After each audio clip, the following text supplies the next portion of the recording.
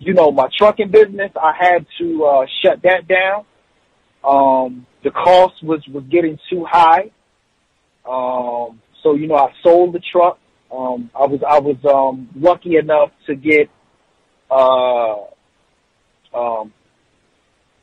enough money to pay the truck off and a little bit more cash. So I was able to pay off bills that was accumulated for the trucking business. They just wasn't paying enough. And the gas prices are going up. New York City, it's about $150 just to enter New York City. And a lot of these dispatchers was charging me was paying $400 straight truck load to into New York City. So that's $150 right there, and plus gas. So unfortunately I just kind of like had to just weigh out the losses. I was putting out more money than I was making for the last 3 months. So I'm going to move in the direction of getting a tractor trailer. Tractor trailer will be more lucrative. I would ask you to ask yourself, are we better off with this bill than the uncertainty that's in the law today? And I think we are. And I think as we move forward and continue to push it, we will be even more so. So I respectfully ask for an aye today to keep this discussion going, to keep moving, to protect workers, to give certainty to businesses, and to protect California taxpayers. That was former California Assemblywoman Lorena Gonzalez, who authored State Bill AB 5 back in 2019. AB 5 was signed by Governor Gavin Newsom and aimed to reclassify independent contractors like rideshare drivers, journalists, even strippers as employees. Legislators said it would improve worker protections and benefits for workers across the gig economy. But the laws had ripple effects across different industries, and truckers who move goods out of Southern California ports and across our highways are threatening a work stoppage. These truckers who own their own trucks say they like the freedom of working as a contractor and that the law hurts their ability to make ends meet. Joining us to talk about all of this is Catherine Fisk. She's a law professor at UC Berkeley. Hey, Catherine. Hi, Marisa. Also with us is Joe Rekovitz. He is Director of Government Affairs for the Western States Trucking Association. They have over 1,000 of these independent truckers as members. Hey, Joe. Hey, good to be here. So, Catherine, let's start with you. Can you just explain what is AB 5 and who it was aimed at? What was the goal of this legislation? AB 5 was legislation enacted in California to make workers have the legal category of employees for purposes of California law. Employees under California law are those who are entitled to unemployment insurance in times of economic downturn, entitled to workers' compensation if they are injured or become ill on the job. They're entitled to health benefits, paid sick leave, family leave, all the protections against the risk of loss or injury under California law. Okay, so the aim is to protect workers, but there's been a lot of pushback. Has it worked so far? Are we seeing employees getting better benefits and having these protections actually play out? Sure. In March of 2020, when the entire economy shut down because of the pandemic, those workers who were employees could file for unemployment insurance. And that protected themselves, their families, their communities, and of course the entire economy from the catastrophe of economic shutdown. Those who were not employees got nothing, although eventually Congress enacted a stopgap measure that then lapsed, providing for some unemployment benefits for independent contractors. So, Catherine, I know that when AB 5 passed, it was aimed at encompassing a really wide universe of industries and types of workers, but a lot have received carve-outs, both by the legislature and also through things like Prop 22, which was passed by voters to give rideshare drivers, Uber and Lyft, a carve-out. What is the argument for making truckers specifically comply? The argument for making truckers comply is that this is an industry which for a century operated on the employee model. They were employees of the trucking companies and logistics companies. It was a good middle-class job, and the companies were in a position to spread the cost of illness, injury, economic downturn, and maintaining a fleet of trucks across their entire business through insurance, to consumers, through equitable sharing of the risk of loss with shareholders and executives. That worked pretty well for a century. It was only at the turn of the 21st century or in the late 20th century that companies figured out they could make more profit if they shifted the entire risk of loss and the cost of maintaining a fleet of trucks from the company and its shareholders to the drivers. And the legislation is simply intended to shift those risks and costs back to the entities that are best able to bear those costs. All right. Well, that sounds like it should work, but I want to bring in Joe Rakovets. He's Director of Government Affairs for Western States Trucking Association. Joe, you just heard Catherine lay out that it's only in recent decades that truckers became independent contractors.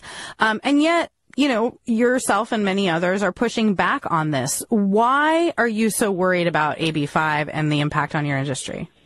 Well, first, the characterization that this is something new in the 21st century isn't something I would agree with.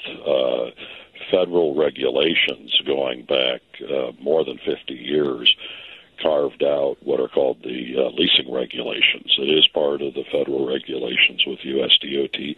I myself was an owner-operator for nearly 30 years before I got off the road and went to the association side of the industry in 2006. I was a Teamster early in my career.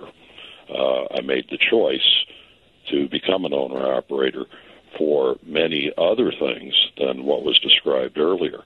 It was a choice of routes. It was a choice to work or not work. It was also to better my income. It significantly improved as an independent contractor in trucking.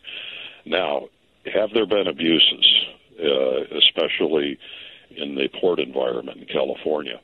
What we view as what was a minor issue in a small segment of the industry was used to broad brush the entire industry had this issue. In roughly 2007, if memory serves me correct, you had the Clean Trucks program at the ports LA Long Beach, and what occurred there is that the new lower emissions trucks, typically they were natural gas, liquefied natural gas. The motor carriers got grants, federal, state, local grants to buy those trucks, and then they leased them to employee drivers. I was a spokesman at one of their meetings back then. Wrong thing to do. They still went ahead and did it. And this is why... Yeah, so not to cut you off, but just to explain to folks that this is why some truckers at those ports say they're actually losing money being independent contractors these days. Well, correct, but the reality is that the industry over on the construction side, for instance, is virtually all owner-operators, has been for over 80 years. You had a really kind of narrow abuse that was happening in a small segment of the industry, and it was used politically to tarnish the whole industry. Just to simplify for our listeners who aren't experts on the trucking industry,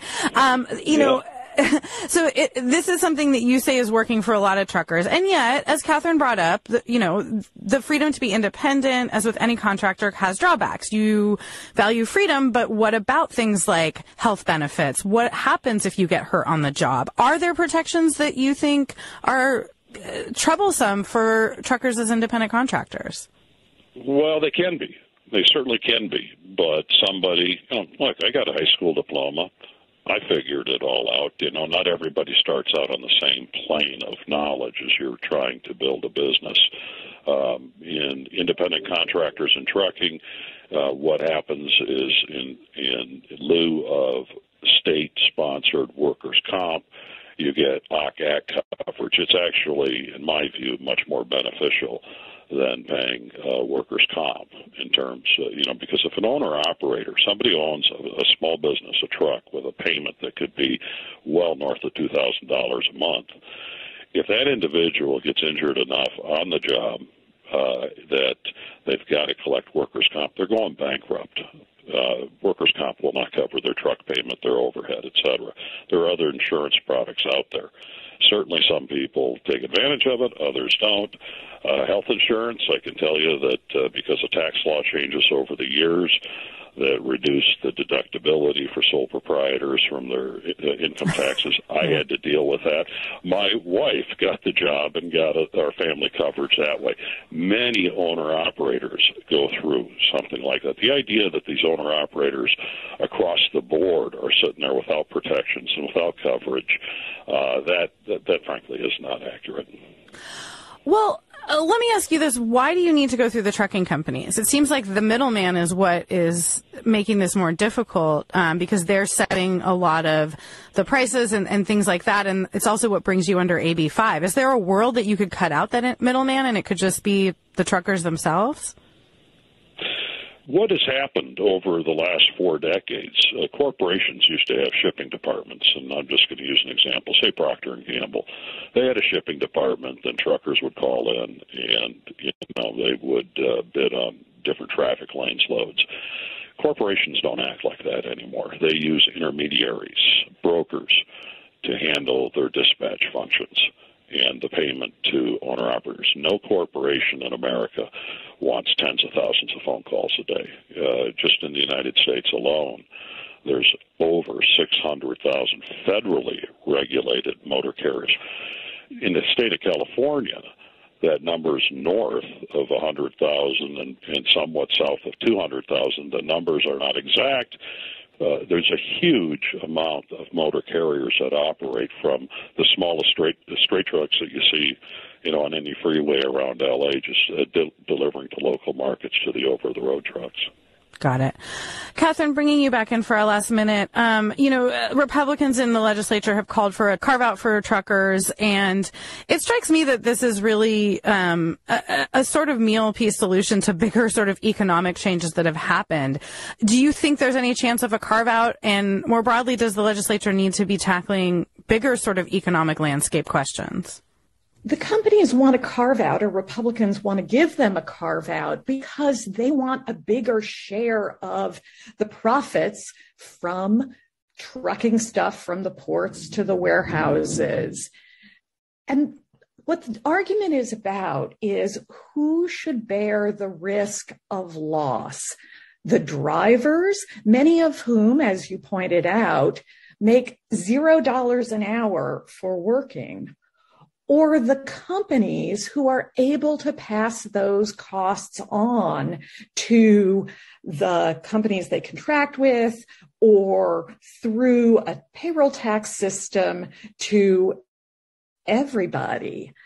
Carving out the trucking industry from the protections of the law will just ensure that for many, many drivers, this is an extremely low-paying job. And as your other caller said, if they need health insurance, for example, for themselves and their families, they'll get it from a spouse who gets a job as an employee. That's just no way to deal with the risk of injury, illness, or economic downturn. All right, we're going to have to leave it there. Joe Rickovat's Director of Government Affairs for the Western States Trucking Association. They have over 1,000 of these independent truckers as members. And Catherine Fisk, law professor at UC Berkeley. Thanks so much to you both. Thank you. Good to be here. A new human resources company in San Diego is focused on helping businesses manage remote workers.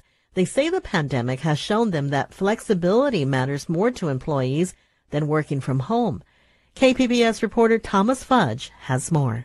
The startup company Amplosol was begun by 3 UC San Diego professors who were looking at changes in the workplace. Those changes had begun prior to the pandemic, but were accelerated when people were forced to work from home. Now that restrictions have eased, hybrid work models are the likely result. People don't want to be home all the time. They want a mix of at home and in the office. UCSD economics professor Joshua Graf Zivin is one of the founders of Amplosol. He says workers are less concerned about where they work and more concerned about keeping the flexibility that came with remote work. So that people are saying, you know what, I really want to be able to take my kid to school and then work and then pick up my kid from school and then get them stationed in front of their homework or whatever and then go back to work. You can't do that in a conventional job that has you coming in at 8 or 9 and have you leaving at 5 or 6. He says there's no evidence that remote work or work flexibility has affected employee productivity. Thomas Fudge, KPBS News. Hundreds of San Diego police officers got to skip the COVID vaccine because they said it was against their religion. But it meant that they had to get tested for COVID regularly. And now some officers argue their religion says they can't even get tested. From member station KPBS, Claire Tregeser reports.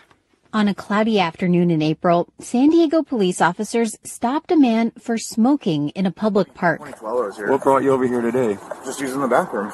The man lied about his name and birthday, so they decided to arrest him and ended up tackling him to the ground. Put your hands behind your back. Put your hands behind your back. Stop! Get off me! Police body camera video shows 2 officers lying on top of the man. Their faces are next to his face, and they weren't wearing masks. If a police officer is not vaccinated, is declining testing, and is not masked, that could be a really dangerous situation for people. Rebecca Fielding Miller is an epidemiologist at UC San Diego. For many people, it's not voluntary to interact with the police. San Diego requires all city employees to be vaccinated for COVID. But records requests from KPBS show many police officers argued vaccines are against their religion. The city approved those exemptions, but required them to take weekly COVID tests. The records, which had the officers' names removed, go on to reveal that some say testing goes against their religion too. They claim the test swabs contain the carcinogen ethylene oxide, but it's not actually present on the swabs. It's used as a gas to sterilize them.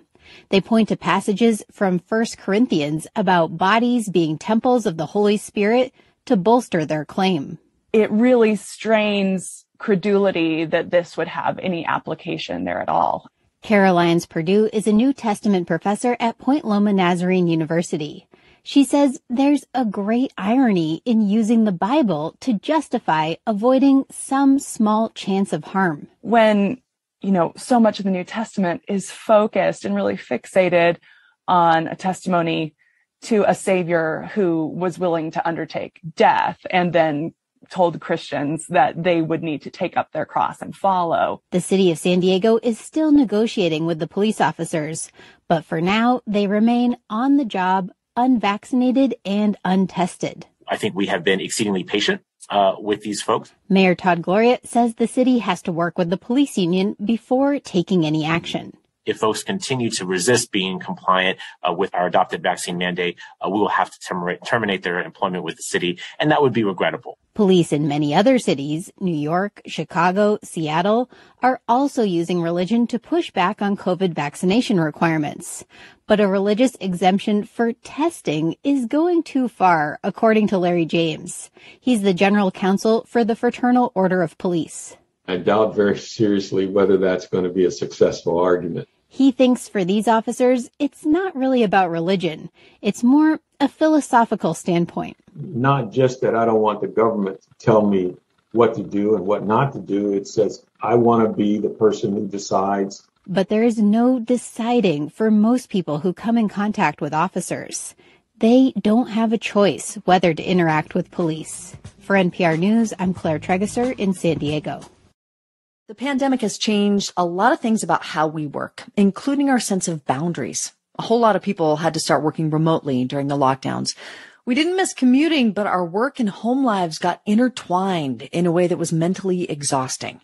Some people missed that boundary, but we got to wear whatever clothes we wanted. We picked up our kids from school and didn't feel guilty about it, or we quit jobs altogether because we felt like we couldn't be our whole selves there. Now that most Americans are back to the office, some people want that boundary between their work and personal lives to be less rigid. Today in our series, we're going to hear from 3 people who have decided to integrate their professional selves with the rest of their lives. My name is Jack Elliott. My pronouns are they, them, and he, him. I live in Salem, Oregon. Early March, I was probably sitting at this same dining room table. I was married to someone, and I had a different job. I wore different clothes. I even had different glasses. My name is Frank Ruiz. I am an educator, actor, musician, and director. Part of what happened with me during the pandemic was I realized I don't want to sit around and wait for someone to make me feel better or like... My name is Kristen Zwatsky. I am a mom of 2 boys, and I am a project manager in higher education. My last day in the office was March 12th.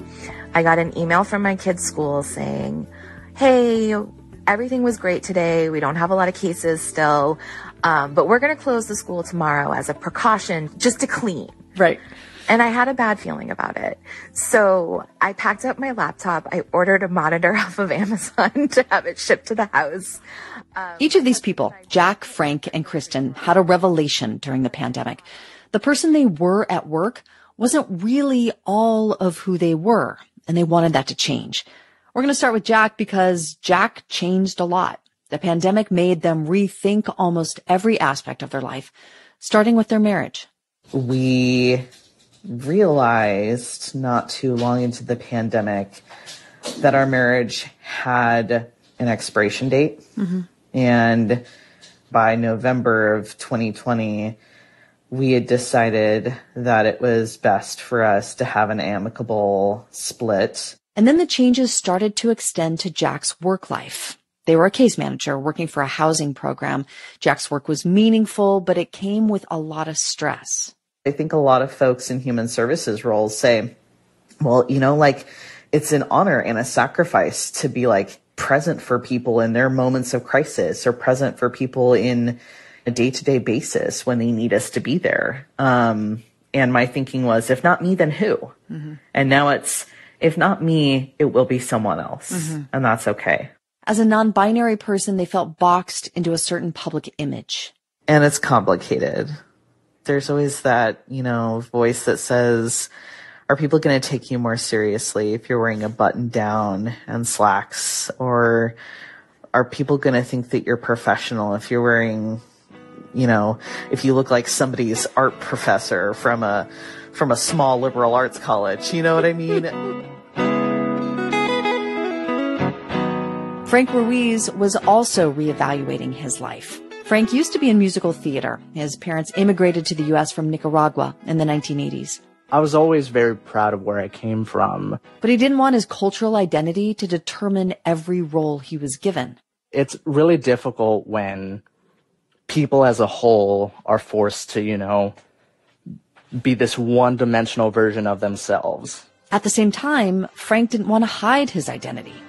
He shared a story from when he was in college. He was studying musical theater and doing really well. His teachers noticed. But one of those teachers who, you know, I cared for deeply, you know, really I felt supported by, told me that, you know, if I really want to do well, I might want to consider changing my last name. They wanted him to try a name that could help him pass as white. It was tricky for me to figure that out because I already knew that my first name was sort of an Americanized version of the name my parents wanted to give me.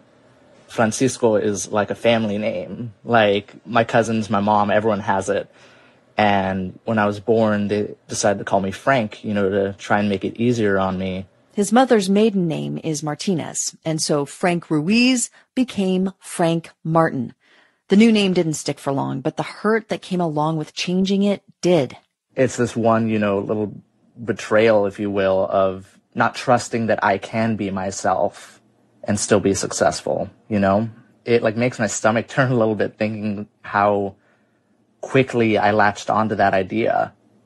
And it's still something I deal with now, just thinking about like how long it took me to really realize how hurtful that was.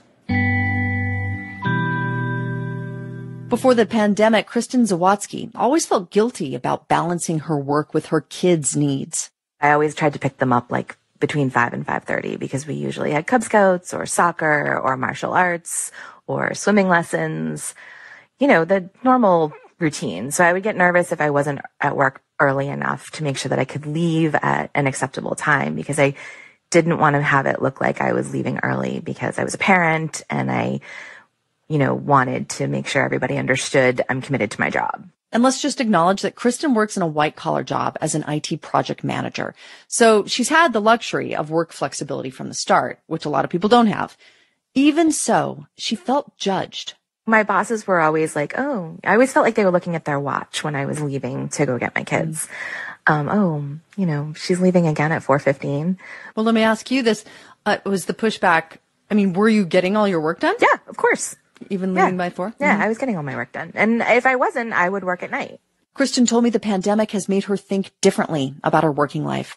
She doesn't sneak out early from work anymore. She's open about when she leaves and why. And now, post-pandemic, like, today's my work from home day, but I took the whole day off because my kids have a half day of school.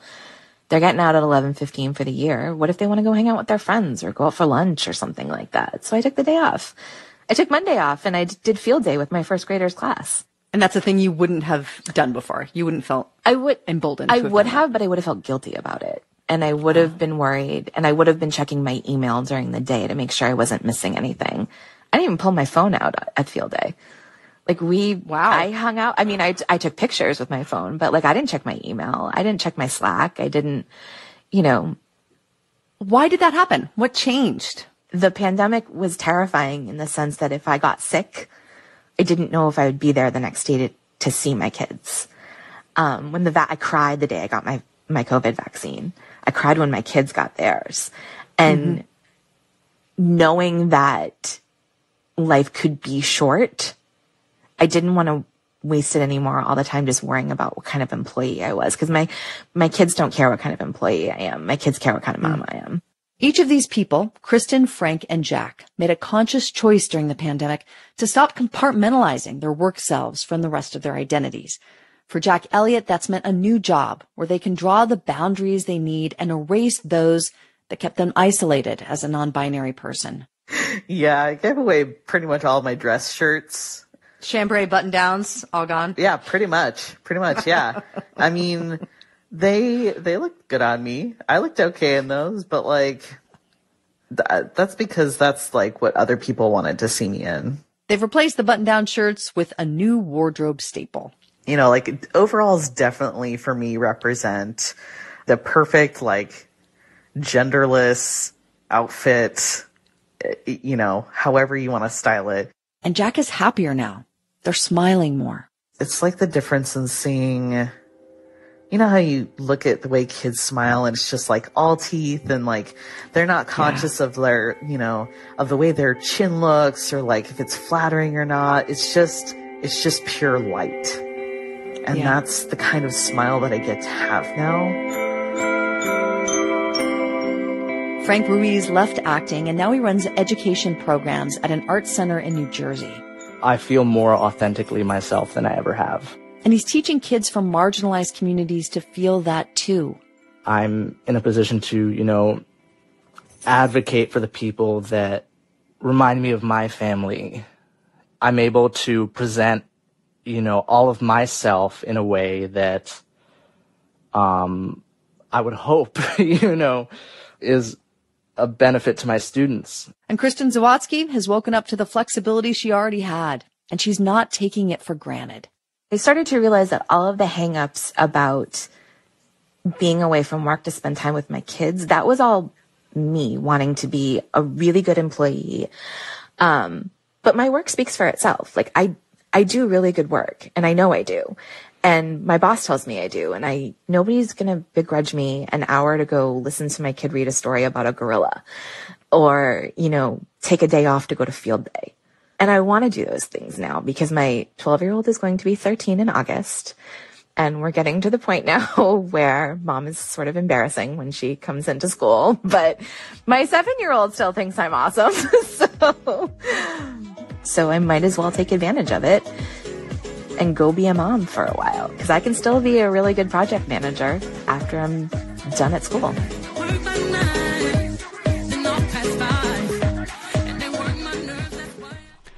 Context of White Supremacy. Gusty Renegade in for another broadcast, hopefully to share constructive information on the system of white supremacy. Today's date, Friday, July 15, 2022.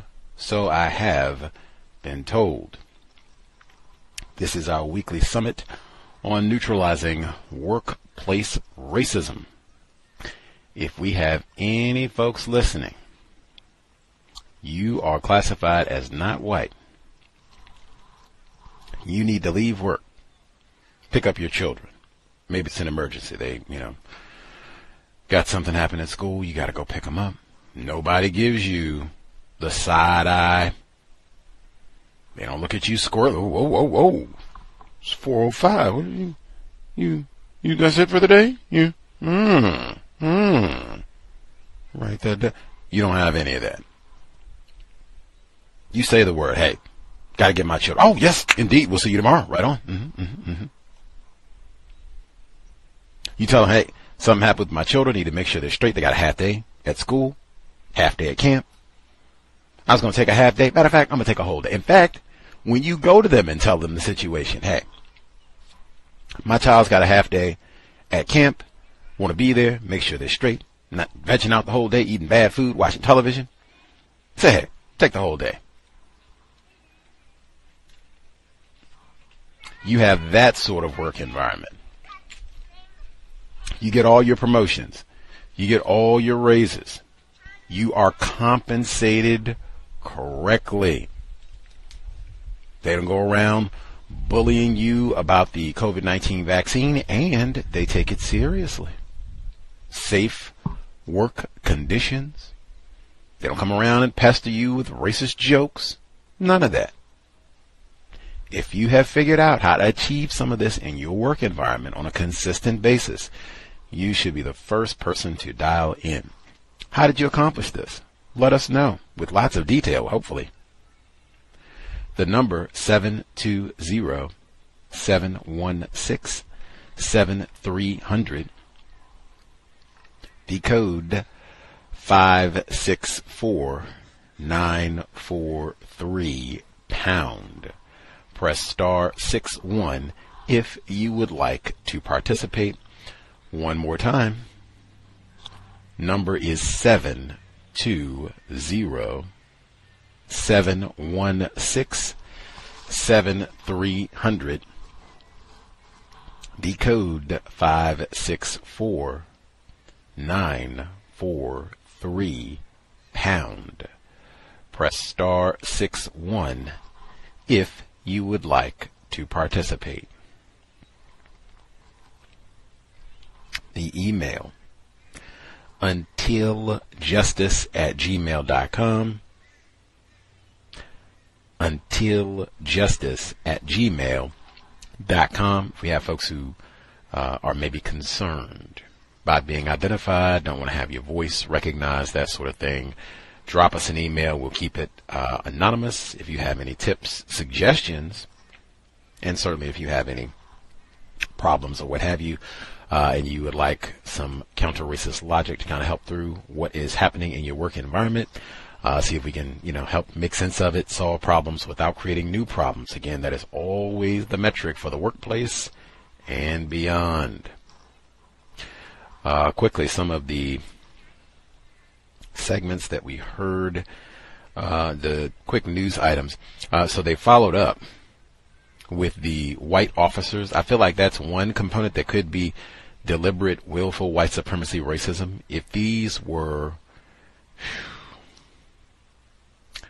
black, like Hardee's employees. They were going in, Jack in the Box, whatever, White Castle. They're going in to make the little sliders and such. And we're not, doing the Rona. Did you hear what they said in Ephesians, verse 1? Like what? They would have been fired. It would not have been all this, well, we've been patient and all the rest of it. They would have been fired. Not just, we're not doing the vaccine. We're not doing the testing either.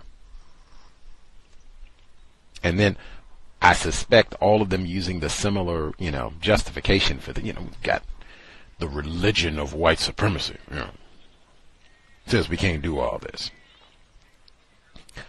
Only individuals classified as white. Again, that, in my view, gets right to the core. What does it mean to be white? And I've said this because it's been so many illustrations of this. They said, see, right there, don't you think Gus T sitting here in Seattle that he missed that? Yes. Seattle, all up and down the West Coast. Seattle, Portland, Oregon, and they said New York and some of the other places as well. But I mean, hey, it's been widespread. White defiance. The rules do not apply. You don't tell me what to do. You don't boss me. You don't tell me what to put in my body.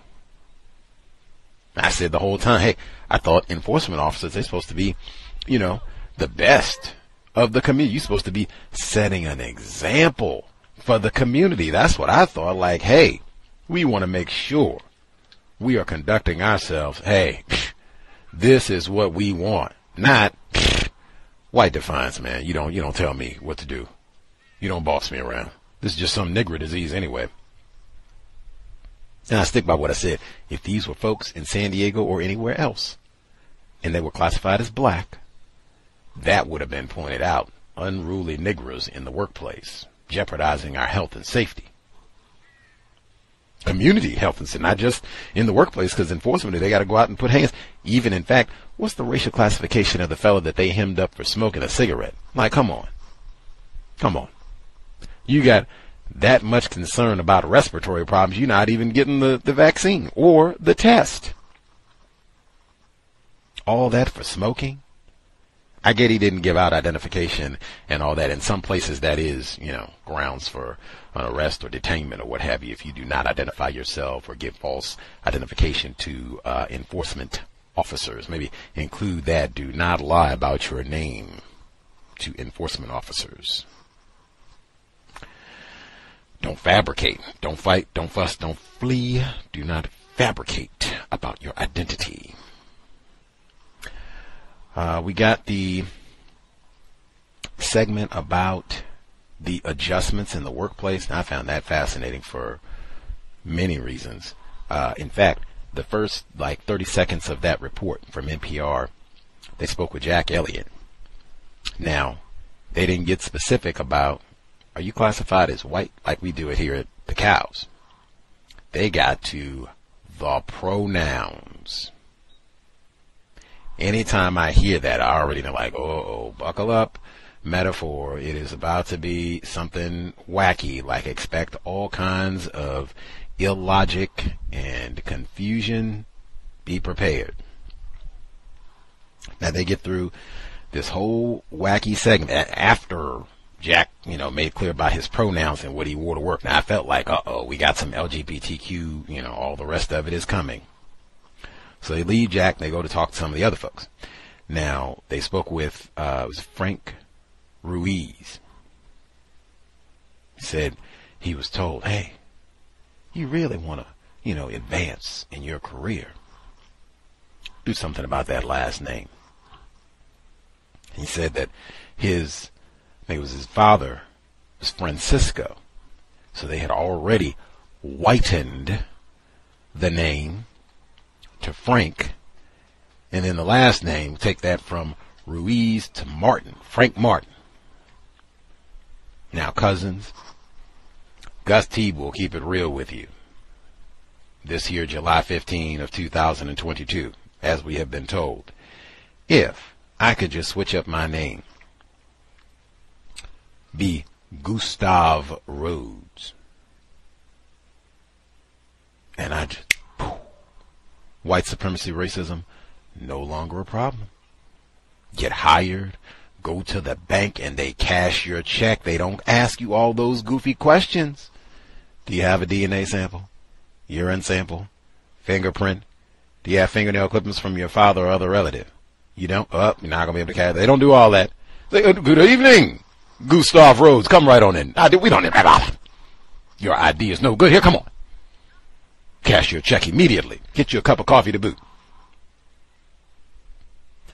Cousins, if I thought for a millisecond that would be possible, you would not have Context of White Supremacy. You wouldn't have old Gus T. Renegade to kick around, talk about bad and what have you, because Gustav Rhodes would be killing it. I don't even know if I'd be doing my yoga, Vitamix recipes, out sailing, having a grand old time, and I would never, ever, ever talk about white supremacy racism. In fact, if I could do it tomorrow, I would. If I passed any of y'all, retired firefighter, Bay Area mom, non-Clemson grad, any of you, it could be all of you, wearing Cow's t-shirts.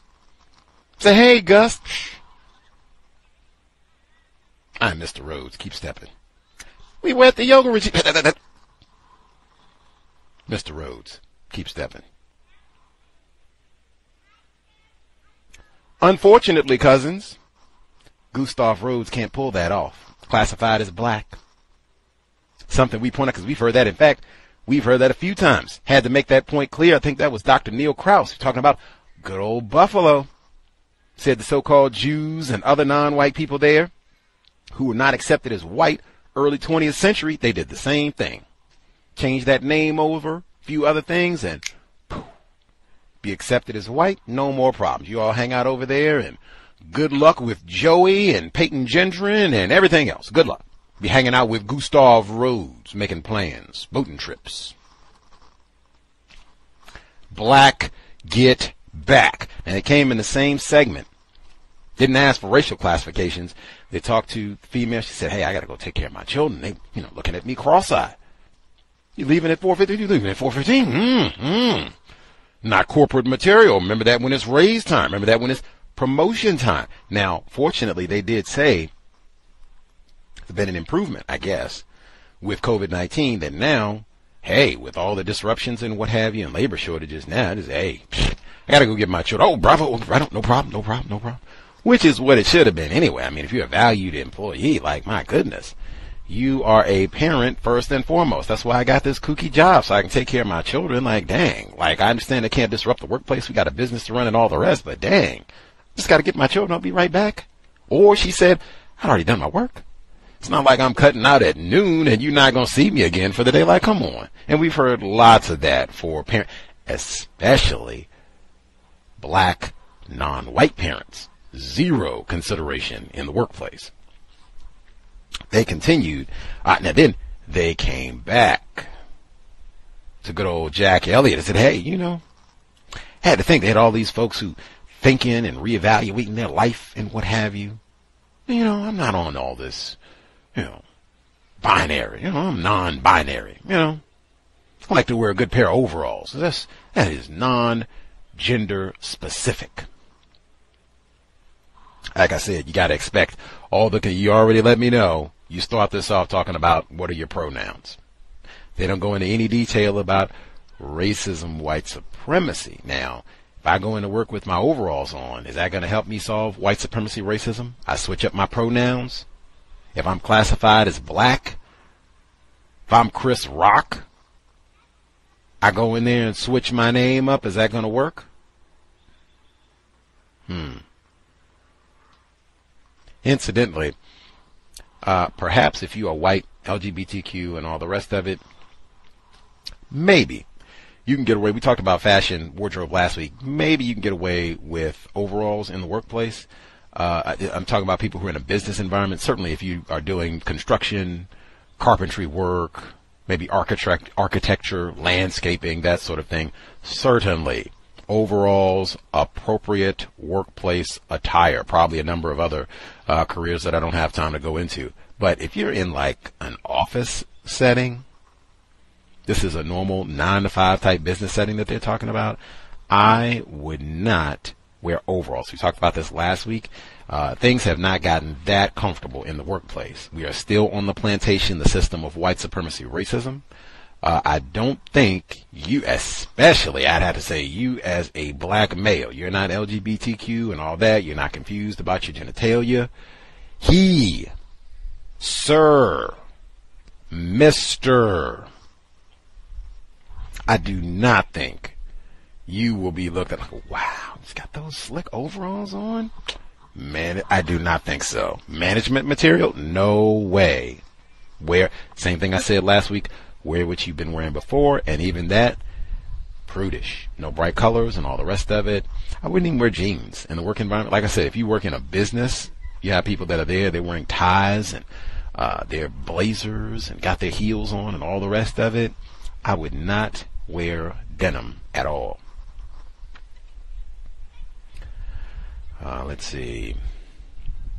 The segment at the beginning, we heard victim of racism in New Jersey talking about trucking and how even if you're going to be working for yourself, so-called, they can make it difficult for you, right? So they talked about the whole segment, and that's California specific. They're talking about some of the regulations with regards to truck drivers being independent contractors, and is that going to benefit them, and health insurance and all the rest. Lots to consider. I thought one point was especially critical in that segment. They were speaking with the white male truck driver, and he said that he was talking about benefits and health insurance, which is really important. And he said, hey, we don't all start with the same level of knowledge when we come to get in business. Hugely important point. That wasn't even the focus of what they're talking about. In the system of white supremacy racism, individuals classified as white, whether it's trucking or really any business, frequently that's going to be one of your major obstacles. System of white supremacy, generally speaking, white people are going to start with a lot more information about trucking or whatever the industry is than you are coming into a business, and they generally are, the metaphor will be tight-lipped.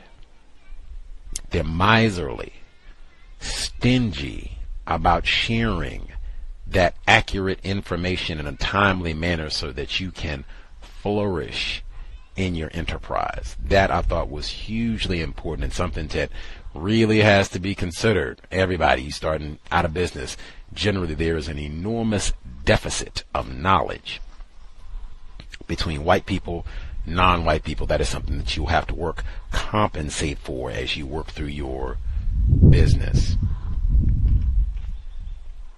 Let's see. We have people wrote in, so I get the emails untiljustice@gmail.com.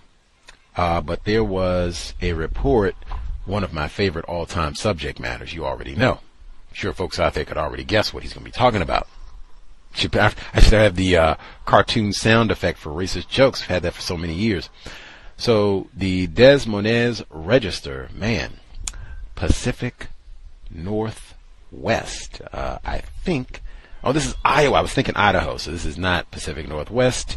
Retraction, geography is important, still learning.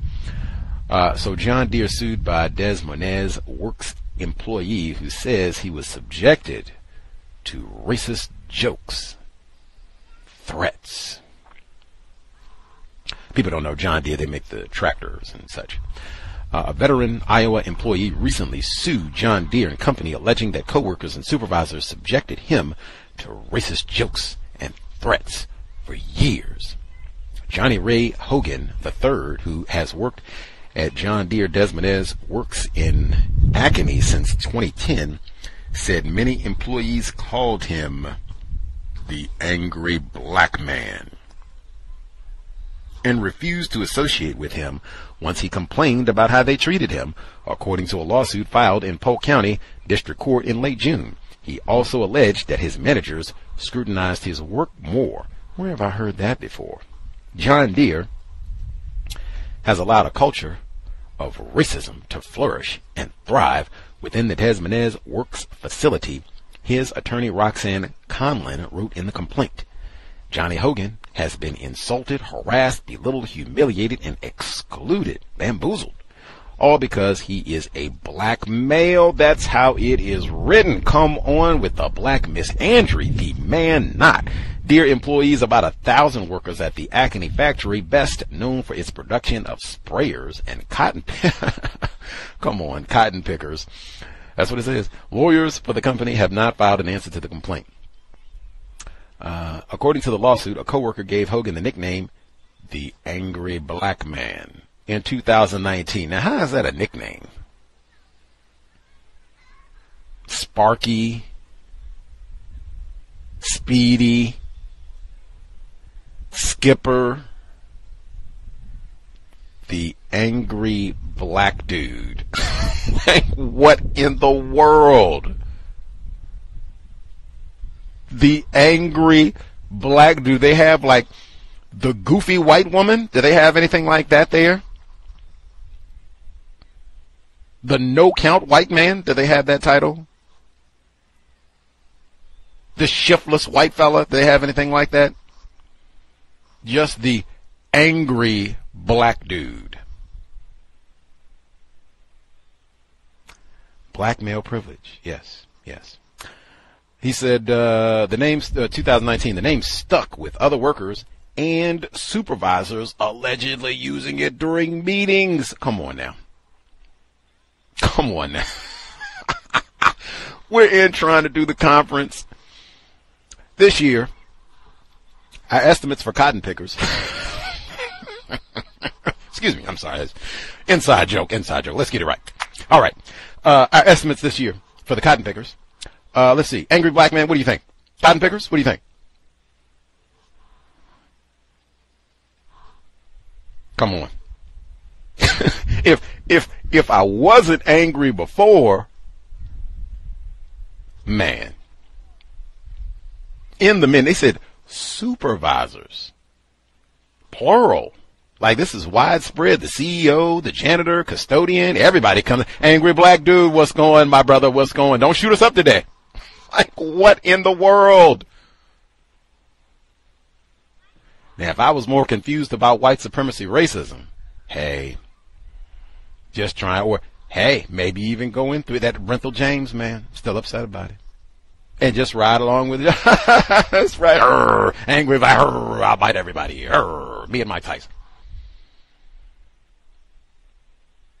Now, you want to tell me, how does that become company-wide in 2019? They didn't pull an old Alice Sebold, like, what do you mean racism? I didn't know nothing about no stereotype about angry niggers. I ain't heard nothing about that. You can't, I mean, really, in 2009, even in Iowa, we've had guests on the program from Iowa.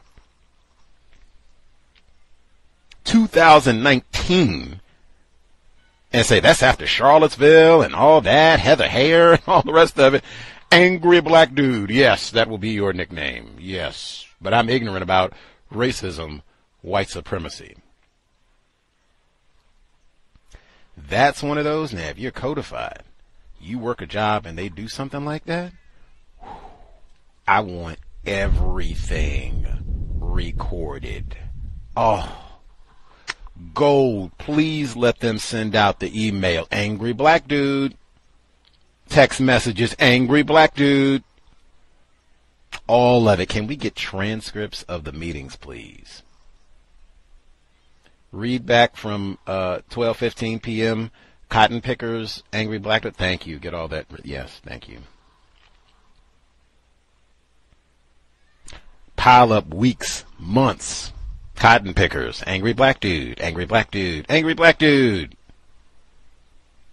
Then tell me, yeah, I had a great work. And like I said, I would be looking. Do they have Shiftless White Woman? No Count White Fella? Do they have any of those type of nicknames? Because that's not exactly like a flattering nickname. That's not something where I would feel good about and poke my chest out every time they say it. So that they have that sort of like disparaging nickname for anybody, really, any other employees there.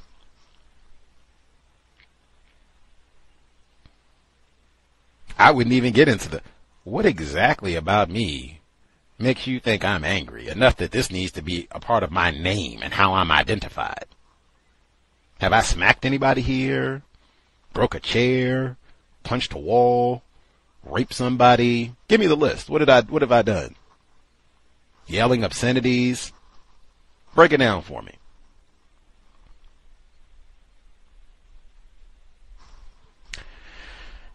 Black male, that's what they tell me. Black male privilege. Bucket loads of it, heaps of it, dump trucks of it. Anywho, think about that one next time you go to get your John Deere cotton picker.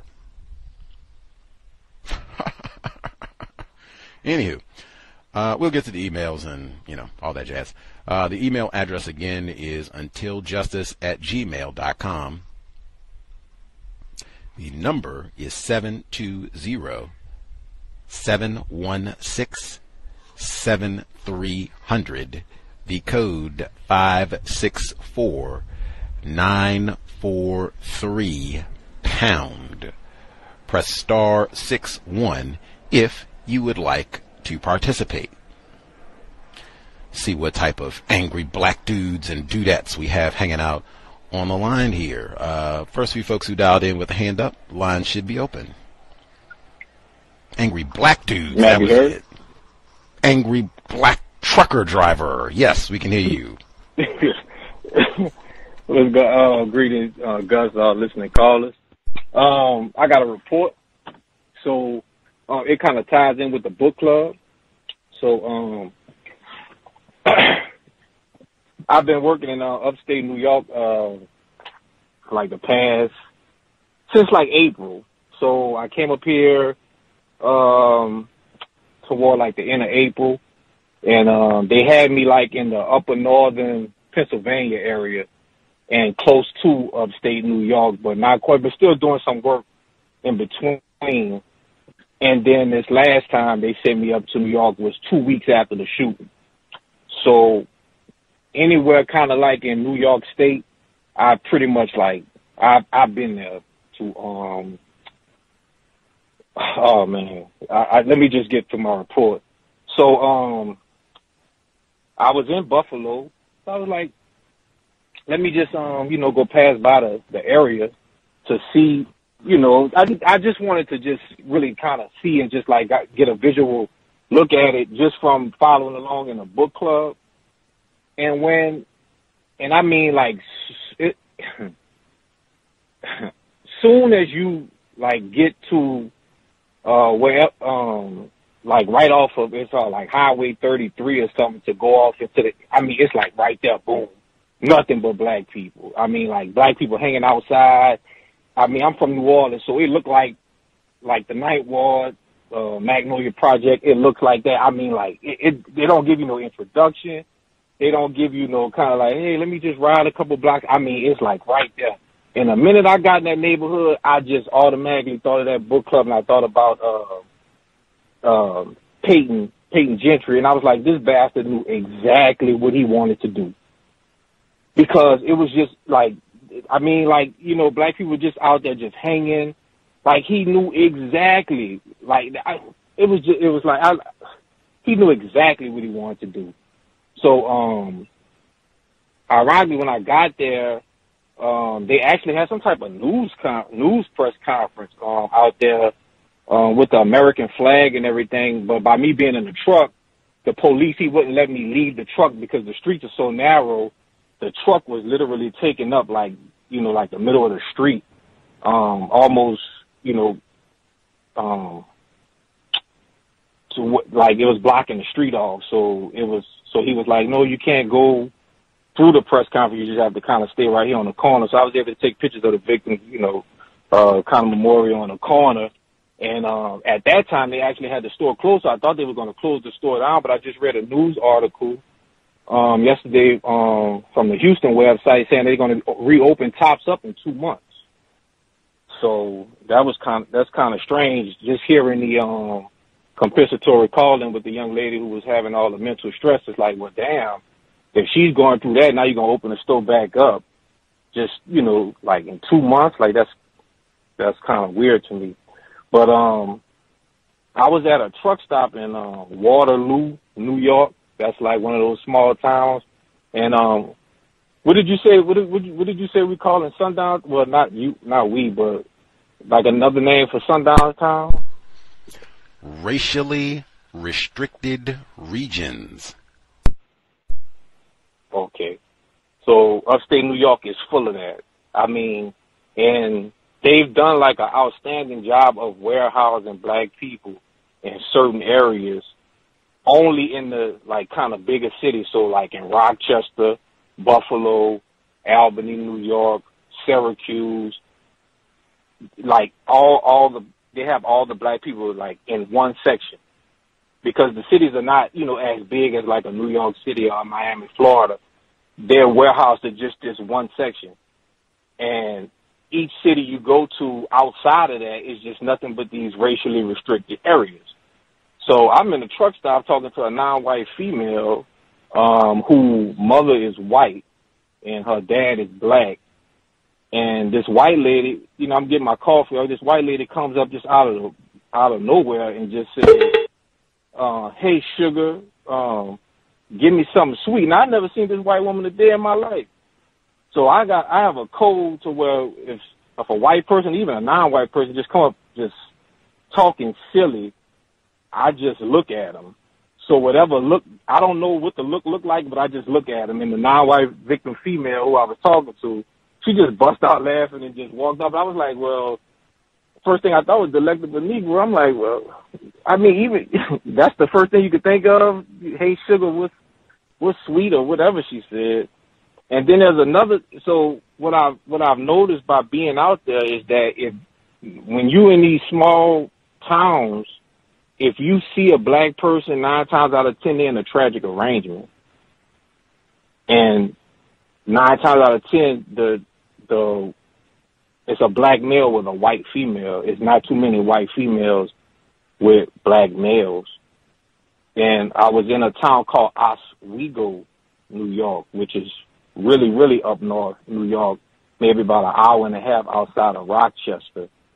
And I was just riding along, and I seen this little white kid. He maybe about 11 years old, in the yard with a shotgun, and he's twirling it around in his hand and doing all these poses and stuff like I guess he's practicing for ROTC, but this was a shotgun. Like, this wasn't no play gun.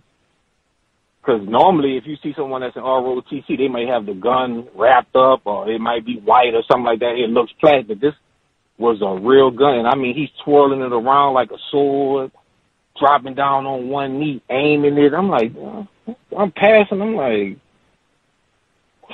I don't know. I said, let me put my foot on the gas and just keep moving. No stopping at all.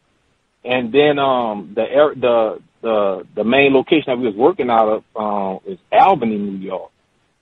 And so everywhere I go and everywhere I deliver, everywhere I work out of, I'm literally the only black person there, like the only black person there. So what I do is, I just, put my head down, do my thing, and I go outside, like, because when we get in our load or whatever, we get in our assignment for the day, everybody kind of like compact in a small office. So the office is kind of like small. So the minute I get my load or whatever like that, I'm going to sit outside. Like, I ain't wasting no time. But this particular time, I had to walk back inside, and all the white guys was in there, like, talking and chatting. And the minute I walked in there, they just shut up. I was like, all right, so they must be talking about the nigger outside. So they was talking, and the main thing, they key word, they kept using the word welfare. Welfare. All these welfare recipients, they just taking up everything. These welfare recipients, they just all over these welfare recipients. So I just kind of jumped in, but I didn't really, I just asked a question. I was like, when you say welfare, like who you talking about? And he was like, no, man, it's just, it's just the U.S. government is just spending it's like spending 50% of their money on welfare and this, that, and that. I'm like, okay, but you still ain't answer my question. So I'm like, I said, well, where the other 50% going? If you don't mind me asking, I said, I don't really know too much about politics. I said, so where the other 50% of the budget going? I say, because aren't they sending money to like Ukraine and stuff like that? Oh, well, it's going to other miscellaneous stuff in construction and on the highways and stuff like that. I was like, so the majority of the money going to welfare people. So then they say, yeah, man, because during the pandemic, you know, these guys are pulling up in Benzes with gold chains on.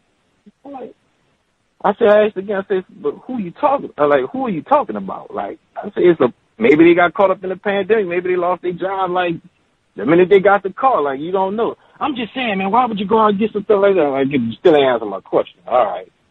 So they was another day passed, they was listening to this radio station. It's like 103.1 or 103.3 something is in Albany. So this radio station, this is where, you know, they doing like the DJ, he's just like doing all this racist commentary. They cracking racist jokes.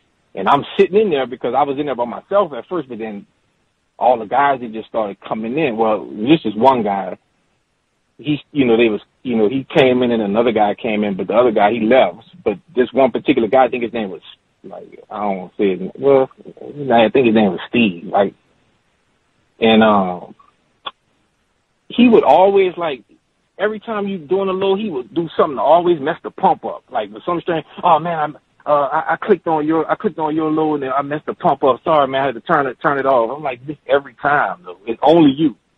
But he was listening to this radio station, and they had an event or something in New Orleans where the mayor or something like that got into like some type of altercation in the bathroom. So the DJ was mimicking Mayor Cantrell in New Orleans, like, yeah, y'all, such and such. And I'm like, so I was able to take like 16 seconds of it, but the whole time in there, I'm kind of smirking and laughing because it was kind of funny. So when he walked out, I was able to get about 15 seconds of it. As soon as I came in, he hurried up and like he saw me smirk, he hurried up and ran and turned it off. I was like, why you turned it off? He's like, oh man, I want to listen to some music. I'm like, oh man, but it was. I was like, dang, I was like, this must be like all with like the channel with all the racist jokes, because when he saw me smirk, he didn't turn it off until he saw me smirking. And I was like, dang, I was like, man, if I wish I could have caught it like the whole thing, I would have definitely emailed it to you. And there's one more thing. Oh yeah, I was in another small town, like using the restroom at this gas station, because normally I don't use the restroom until I get back to the job site. That way I know I got a chance of not being, messed with at the job site, like, So, but I had to go real bad, and man, I was in the stall, man. And I walked into this little bitty gas station, and luckily the bathroom was right there as soon as you walk in the store. So the store is all white, like all these older white guys, they sitting at the table doing their breakfast and stuff like that. So I'm in the stall. And, man, tell me why they come in there and start cutting the lights off, flickering with the lights. So I'm like, oh, man, but I had my phone with me, so I immediately text my attempted spouse. I'm like, and I dropped my location. I'm like, man, this is the last place I was at. If you don't hear from me at all, like, this is the last place I was at. And I was like, damn it. I was like, man, I got to get the hell up out of here. But other than that, it's been okay. And, now they got me out here in Iowa. So now I got more to learn and probably have another report maybe like another week or so. But I'll end my line right there. I'll mute my line. Iowa, hey, that's I just read the report. That's where they were having the John Deere, calling my man the angry black dude at the John Deere out in Iowa. So that's, hey, put that in the research hopper as well. If you get to the town, I have to see if I get the exact location there. When you got to go to all these locations in upstate New York and what have you, did you get close to Conklin? I know that's a little bit further west. Yeah, it's actually outside of Binghamton, New York. And that was another thing that I noticed. I'm like, I was just kind of like going through, while I'm riding along, just kind of going through everything, and I was thinking about this guy, Peyton Gentry, and I'm like, he couldn't go to Binghamton because it was too close. And he couldn't go to Syracuse because that was, that wasn't too far from Conklin either. And I'm telling you, he studied that Joey 22. He studied it. He knew about it. And it's kind of strange that the professors who teach at Buffalo and other people don't know about that case, but he had to have studied that case, because I'm not even exaggerating, Gus. I actually was going to the Whole Foods to get me some groceries, and that's what made me say, man, let me go just, check out Jefferson and see, because I was on Jefferson and Riley. And, I mean, the Whole Foods is like 5 miles away from the Tops. But you went down about two blocks, and I mean, like, immediately you knew you was in a non-white black area. I know I kind of deviated from your question. I hope I answered your question, but it's just when you listen to the book club and you actually up here, it's just like, damn, it's a lot, man. It's a lot, and you see in these places, it's a lot. It's a lot to take in, but like you say, we still learning, and man, I'm learning a lot, a lot. Context of white supremacy, still learning. See, that's why Gus T been making my compensatory investment request. I want to go to Buffalo where I can have time to hang out. Let me go hang out. Let's see what Jefferson and all that. Matter of fact, the store reopened today. Like, we'll talk about that tomorrow in the customer call in. But they had protests. They had people who said the same thing you did. Like, what in the world? You had all of this carnage. Like, you tore down the school at Sandy Hook, and some of these, I think the school in Florida where they had the shooting, I think got tore down as well. I have to go back to verify that. But I know Sandy Hook, they tore it down. And they said, why in the world are we going to open this place back up? They even had some black people coming out saying, I get it, we're in a so-called 5 miles, if you don't have a car, is a long distance to Whole Foods. I get it. And they said the same thing, but dang, this is where I got to go to get my groceries now, to go back and, oh yes.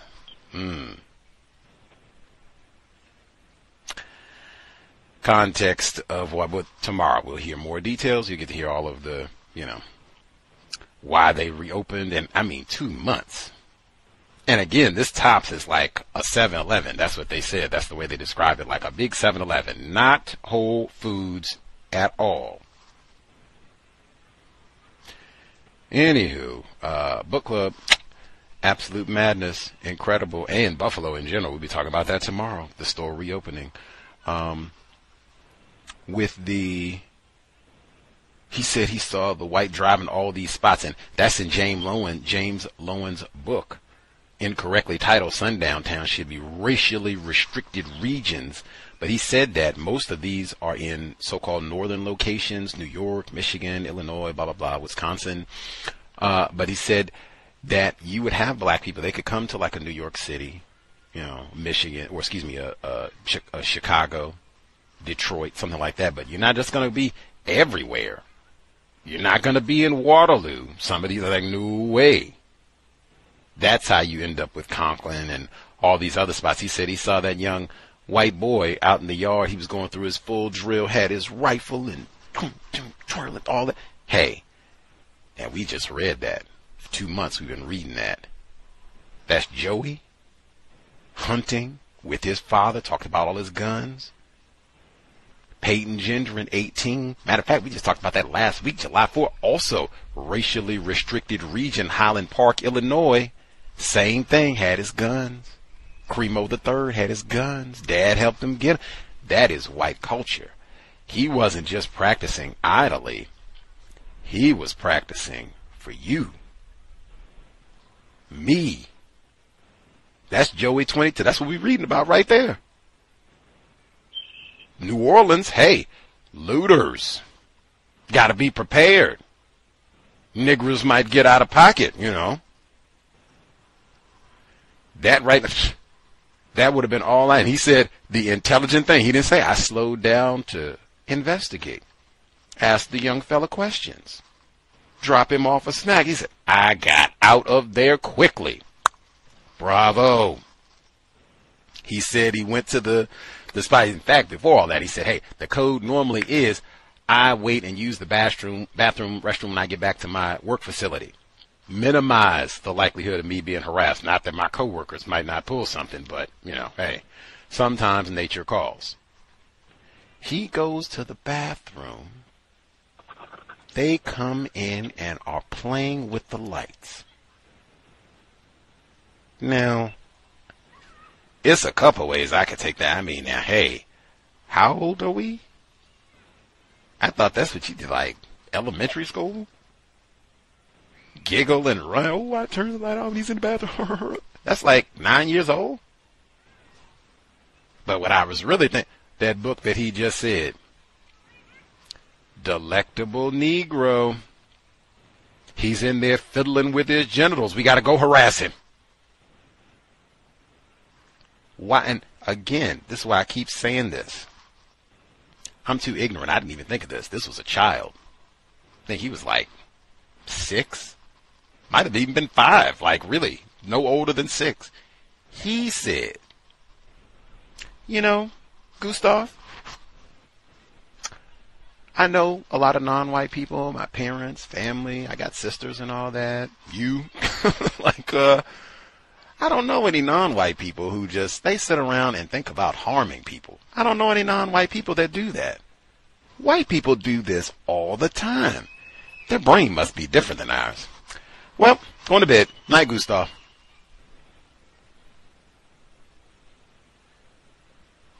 I was awestruck. Now, again, some of this, you got to be honest with your children. You talk to them honestly, hey, they will chat it up and can amaze you if you just talk to them honestly. Man, do we think like that? Now, anybody here that is over what I just said, 8, 9, so anybody here that's over the age of 10, you see a white woman, white man, white child, go to use the lavatory.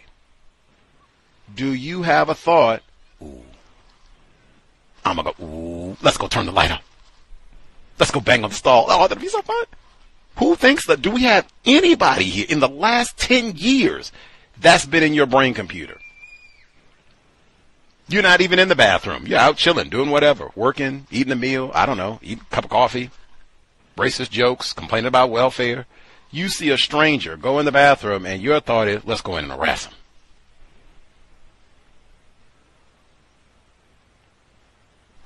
That is not Gus T. Particularly for a stranger. I mean, maybe if you work together and you all, horseplay in the workplace, as they say. But you don't know if this person has a gun. Is he got medical issues? Anyway, great code. Try to avoid using the bathroom out in these public locations if you can. When he said the white woman, the other delectable Negro, she goes, sugar, Wow, now, some of that could have even been the racism, white supremacy. He said he was talking to a black female at the time. It could have just been like, oh, man, these niggers are getting along, being amicable, maybe even constructive. See if I can disrupt that, break that up, getting there. Because white people do that all the time, especially in the workplace. They see some black people being constructive. Let me hop in your conversation. What are y'all talking about? Disrupt all that. Y'all aren't supposed to be getting along anyway. And then all that, like, yeah, I'm going to interrupt and want some sexual attention from this black male. Nothing to say at all. And question lane, I guess that'll be my last point. He said he guess the white people that he actually works with, suspected racist too. He said they were in the room wherever at the workplace. He walked in. They had been talking. He walked in and angry black male has entered. Shh. Come on. We've heard that one so many times. Individuals classified as black have said they've been in a work environment they walk where everybody had been having a jovial time and oh Bob, you're killing me. They walk in. Evening. Like, what y'all talking about? What y'all talking about the niggers? What? Oh. Then he gets in the question lane, which is the best. Like, oh, who exactly are you talking about that's doing all this welfare theft? don't answer the question. I know that's the first thing that I did when the Rona hit. Got myself 5 gold chains and a Benz. That's what all the colored folks that I know, that's what they did. 50% of but they don't even like, are you serious? Where did you get this information? Not that I would ask all those questions, but I mean like, wow, just make up anything. 50% of it is on Negro welfare moochers getting gold chains and Benzes to smoke crack cocaine and chase white women.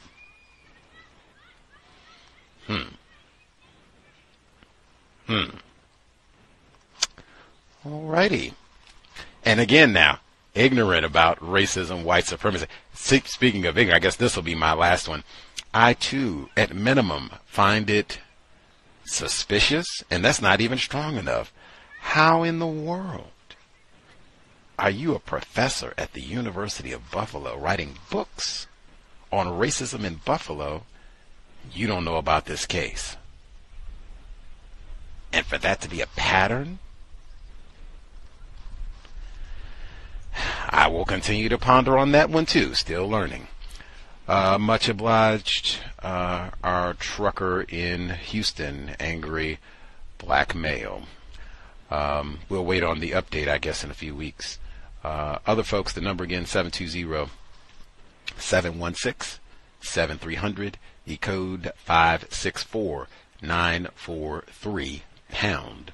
Press star 61 if you would like to participate. He also thought Mr. Gendron knew about this case. You study racism and serial killers, especially if you're going to go to Buffalo and you're in New York State. I don't know. I guess a lot of other white people have missed this case, so I mean, I guess, but man, I said from the beginning, if he did his homework, I would think he knew about this case. Keep that one in the hopper for the trial. Other folks who dialed in with a hand up, proceed.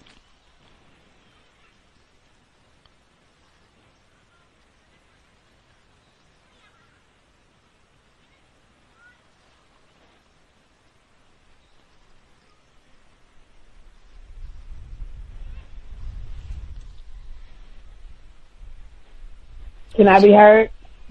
Bay Area Mom? Yes, ma'am. Thank you. Greetings to you and everyone on the line.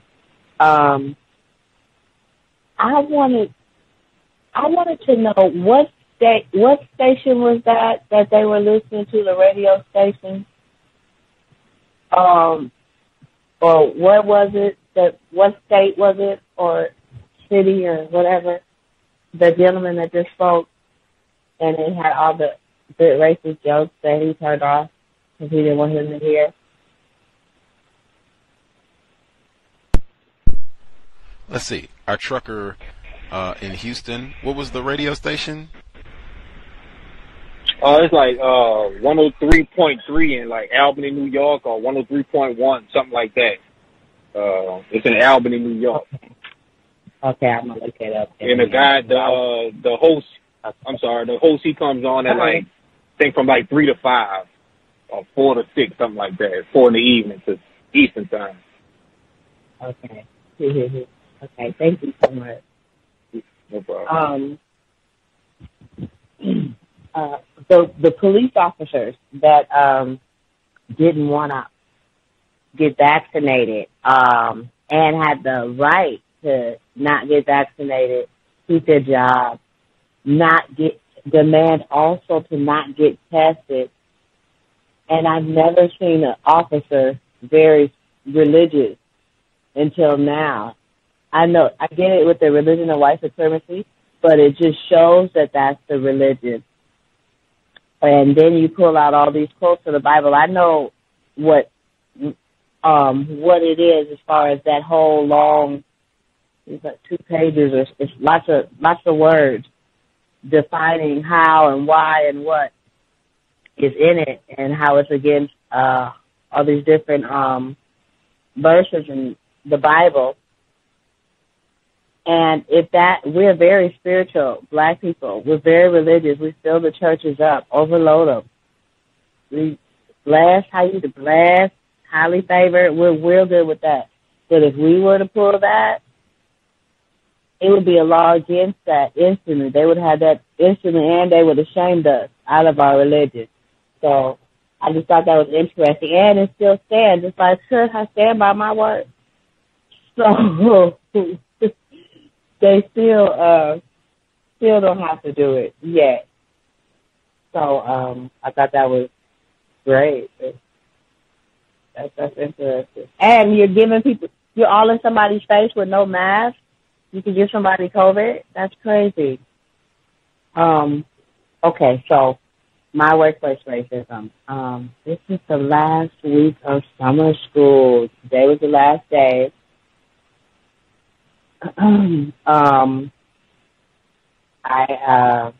They ran the black man off. He left early today. They were very rude and discourteous to him ever since he stepped in for the lady that quit. He stood his, ground, so to speak, as far as not backing down. He was always very, asked a lot of questions about what was going on. He asked so many questions that the instructor got mad at him and said, "Don't you put me on, ask me to question my teaching in front of everybody. You just wait and pull me to the side." And then she basically, she was so mad from that. Because I don't know what happened because I try to leave out so I don't have to be involved. And so I'll take one of the children, the little girl with the cerebral palsy. She's always the one trying to go out the door. And God forbid if she goes anywhere near the door, you're not doing your job. Now, it's 4 adults. Teacher doesn't want to do any of the labor. She wants us to do the labor. So with that, the white lady wants us to do the actual labor, the footwork, and she looks like she's doing all the teaching. So I noticed. So they're always arguing with the black male, always. He's a heavily melanated, tall, dreadlock black male. So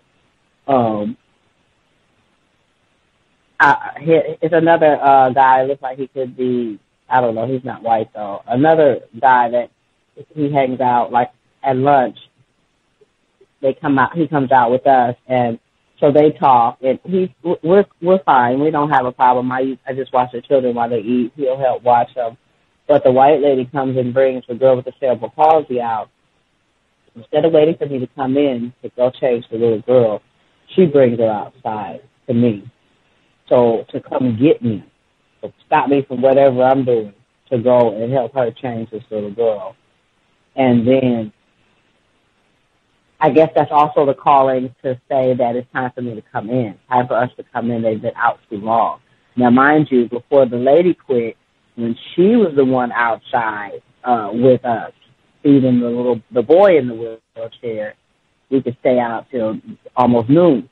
We were waiting on the Asian young man to finish eating his lunch, and he brings it from home, and he takes small morsel bites. So it takes so long. So that's what we're waiting for. So it takes a while for us all to come in. It's fine when she's out there, but when she's not out there, oh, it's taking them so long. They should be in here by now. We're going to miss our lessons that no one's paying attention to. The lesson isn't geared towards them being engaged in. They're just repeating a lot of stuff. One little girl memorizes. She has a great memory, so she memorizes a lot of the stuff so she can, get some of the lessons, but it doesn't mean anything to her. So, the white lady, she's, I just tune her out. I don't even look at her. I just tune her out. The BCBA came in, to visit with the class and, this week. And so, as soon as she walked in the door, they put on their acting, "Oh, come here, little cerebral palsy girl. Come here, let me get it. Oh, she's so sweet. Come here, let's do our work. Let's do our work." And the whole class is out of control. because I'm not inside. I had went outside. So then the guy in the wheelchair, oh, hi, come here. You want to do some this? You want to do that? Normally, he's kind of ignored until you just have to acknowledge him. Like, since the black male's been calling out discrimination and mistreatment and not including certain kids, she'll say, and I am including everybody. I'm not discriminating against nobody. Since people are complaining that I am discriminating against everybody and I'm not being equal. So she's got to that. So she would do all that in between lessons just to show that she's doing her job. So she says, or not doing what he said. So she's talking to me from that. She's realizing that she told the guy, look, I've been working for 15 years, and he's like, I'm smart. I got degrees, so he just keeps saying stuff. I know stuff. I'm going to school for this. You're what they call a paraeducator. You're just a paraeducator, and you paraeducators talking to me. And so you guys, you're paraeducators. So here go the white lady. And I've been doing this. No, Mama, keep in mind, nobody's ever talking to her, but she's always talking. I've been doing this, working with her for 4 years, so I know everything she needs. And so then yeah. And so I've been teaching for 15 years, and let me tell you something. I'm not going to ever listen to you, okay? I don't care what. I don't care. I'm never going to listen to you. I'm not listening. I don't care if you tell the principal. I don't care who you tell. I'm not listening to you.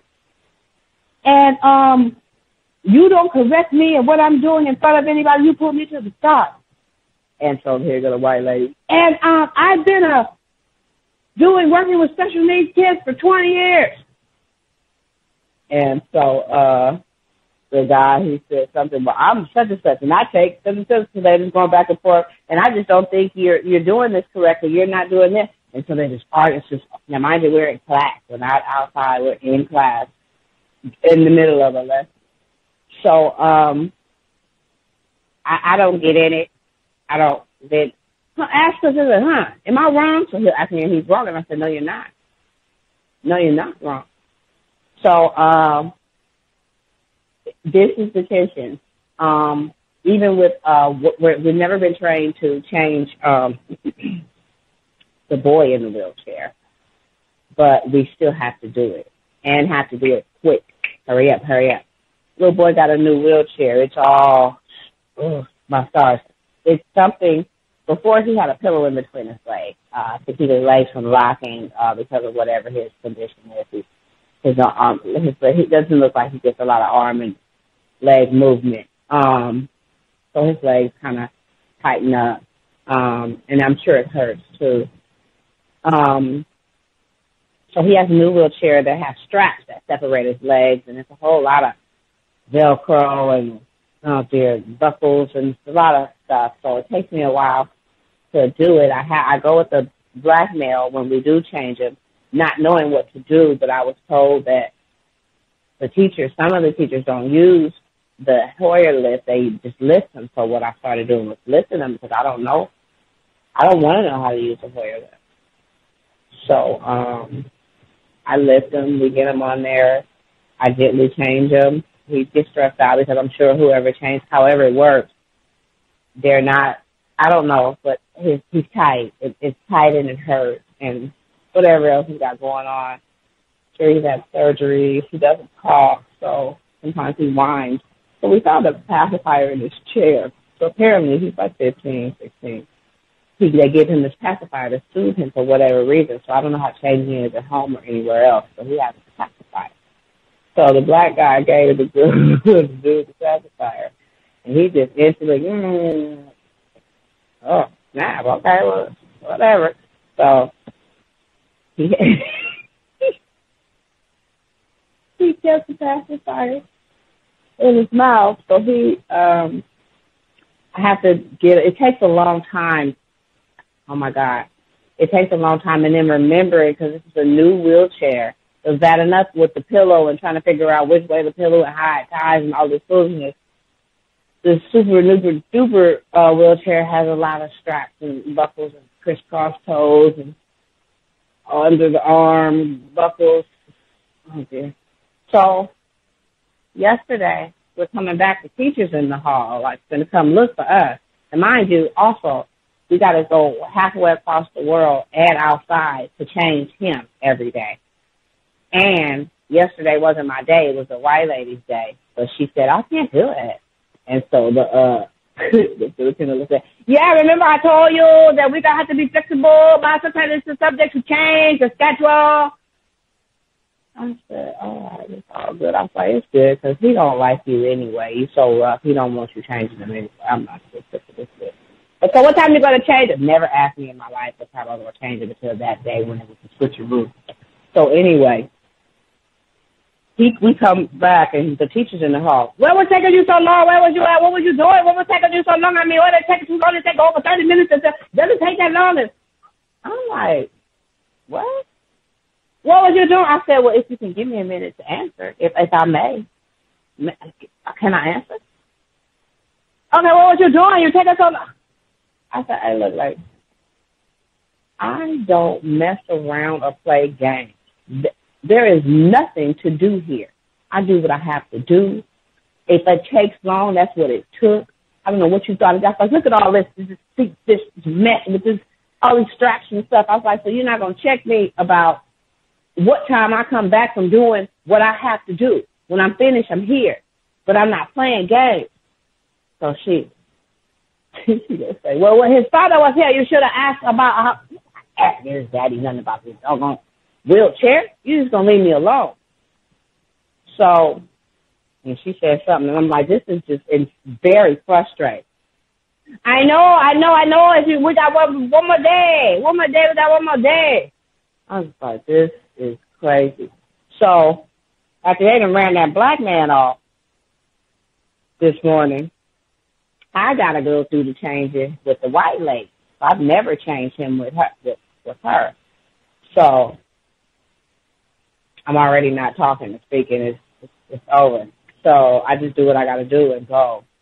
We don't really have to talk. You know, you give me instruction. No problem. No problem. Okay, got it. Come back. Going about my business. So now the girl, the white lady. Did you see how he was trying to, not just tune him out. Well, did you? And yeah, did you see how he was just trying to say that we should what is some mess. So they were just talking about him behind his back about what he was saying about including the kids. And I just wasn't listening. I'll just leave out. So now the white lady is saying, I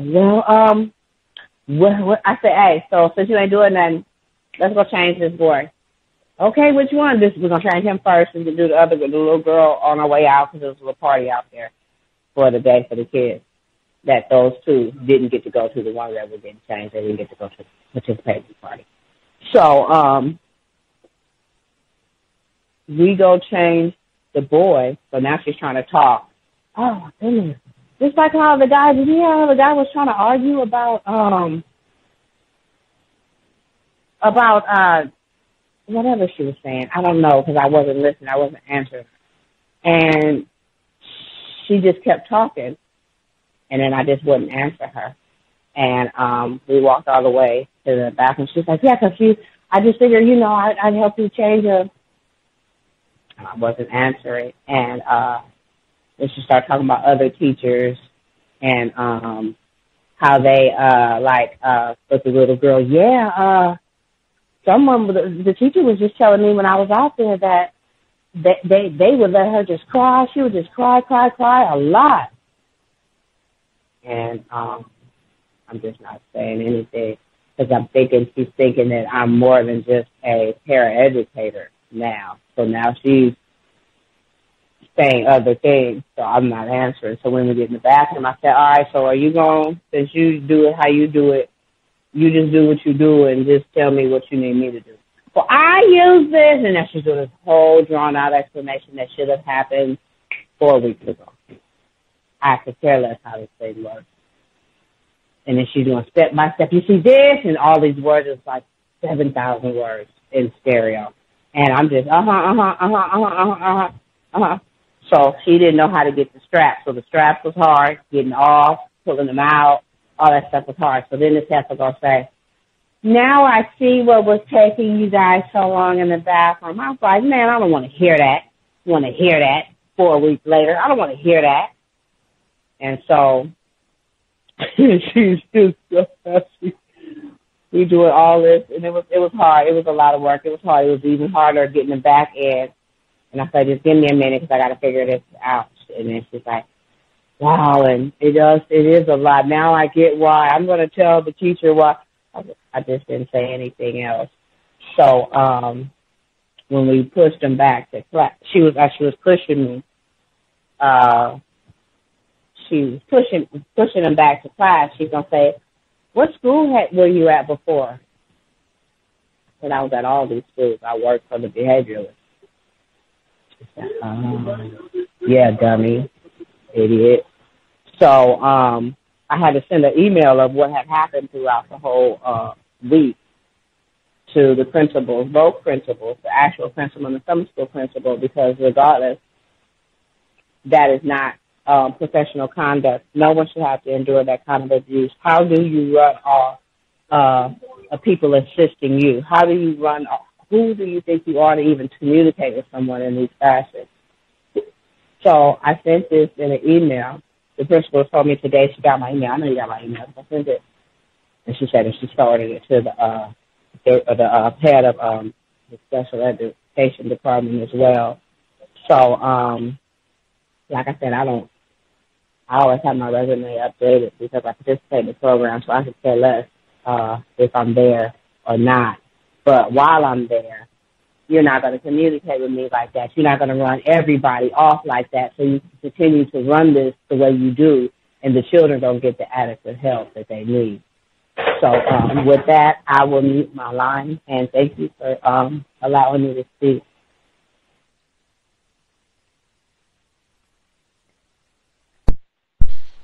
Angry Black Bay Area mom. Much obliged for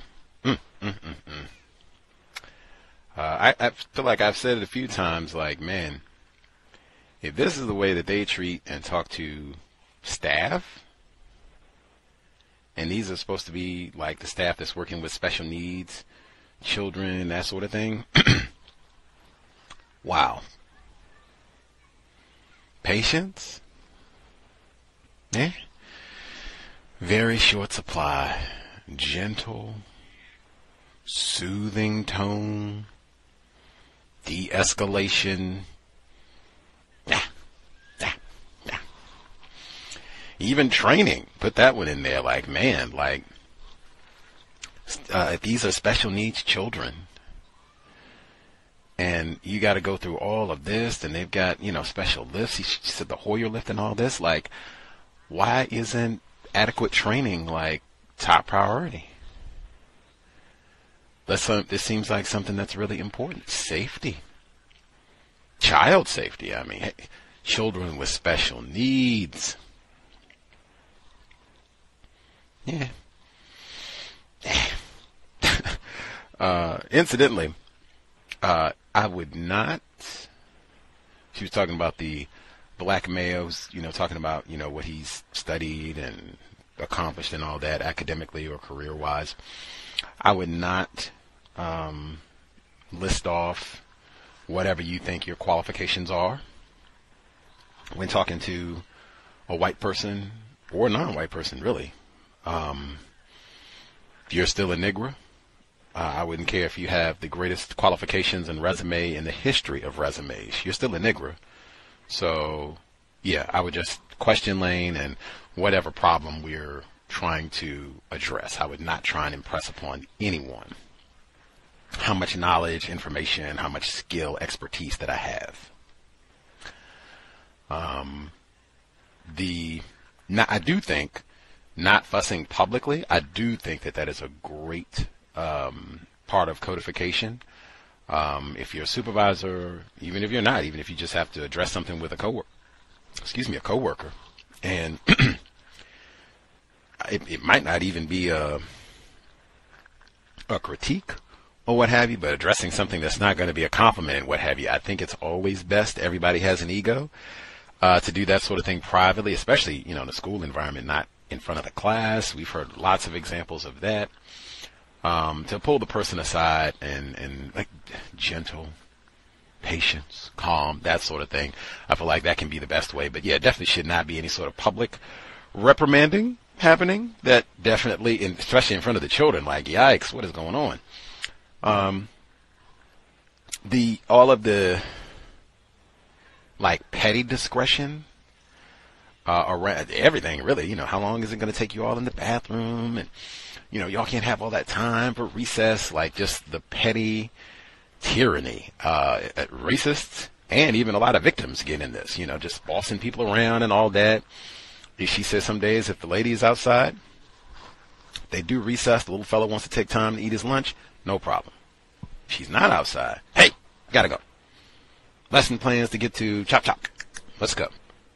That sort of thing. Even the bathroom. Now again, these are special needs children. Everybody has seen that. It's not like, this is a surprise.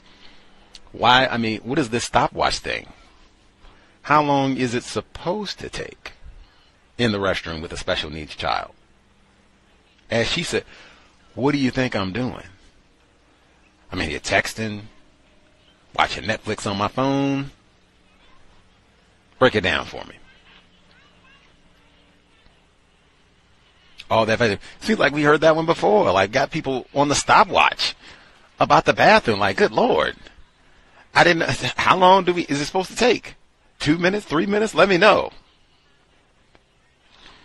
Jesus. Then, let's see.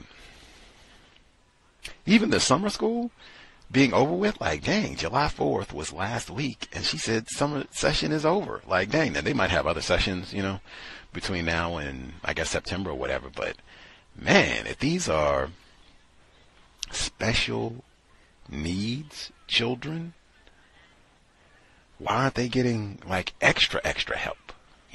All the resources possible to try to get them back up, compensate for whatever deficiencies they may have. Nah. The training component, I cannot, emphasize enough, because we hear that all the time, like weekly, non-white people being put sometimes in not just unsafe, like just, flagrantly dangerous environments. No training. Dangerous for you, dangerous for the children or the clients or what have you. That sort of thing is so standard. You really, I think, have to be extremely vocal, because, I mean, something happens. Can you imagine something happens to one of these children? We haven't even been trained. We're just trying to compensate, do the best that we can. School being liable for that. Why have you not trained, staff? What the heck? All the time. And again, working with special needs children, it seems a good number of them non-white. Like, hey, how much of a priority is this in terms of safety in their womb? We don't even arrange the lesson plans so that they maximally benefit our unique population. Play around with sex. Joke is on the offspring. Other folks who dialed in with a hand up, *61, line should be open. And I'll be heard. Hi, good evening. Oh, I'm sorry. No, go ahead. Are you sure? I'll yield to you. Ladies is first on the program, I believe. Okay, thank you, sir. Thank you, sir. Hi, Gus. Thank you for taking my call. I just wanted to call in. I had a couple of workplace reports I wanted to share with you that I think would fall in the category of tacky. First report happened, I want to say, before the 4th of July. They had a barbecue, and, everybody went out to, eat. However, I, took my lunch as usual, did not attend. Sometime after that, I'm sitting at my desk, minding my business. A white coworker comes in and says, hey, such and such, I see that there's some hot dogs and there's some watermelon in the refrigerator. Is that yours by any chance? And I said, no, I thought that was very tacky that, he would ask me that particular question. So, of course, I had my second thoughts on that. Second report actually happened today. I was in my office once again. White male manager who I don't report to him, technically in the office. He actually works in another division. He never, comes to my office or, we really don't have much interaction. But anyway, he wanders back into my office and he starts, talking about random, things, basically holding me hostage in my office. And, all of a sudden he, had the need to, share with me that his wife, is a black woman. And which I thought, why would he be sharing that with me? Yes, cowbell. And, he started talking about, about history and how history is, whitewashed and, all these type of interesting commentary on certain subjects. And I, just kind of sat there and just kind of listened to him. But I, thought it was interesting that, been at this job almost a year now, and we barely talked. And, that was the first thing that, he felt the need to say. Another non-white coworker had kind of hinted or had mentioned in passing that he was married to a black woman, but she said in her own words that, he is apparently the king of his castle, and when this his wife has come to the office, she always comes in, looking at the ground, no eye contact. So thought it was interesting he would share that with me.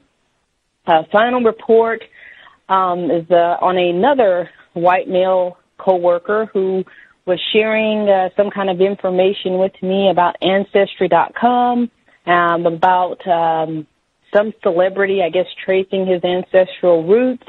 And they discovered some story of a black male, I guess, in the 1900s, being shot. And he was like, in the white newspaper, they said apparently he'd been, shot in the back or whatever.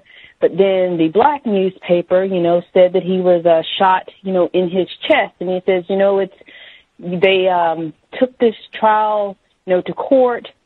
And, within, I think he said 16 or 17 minutes, the people who shot the black male was acquitted.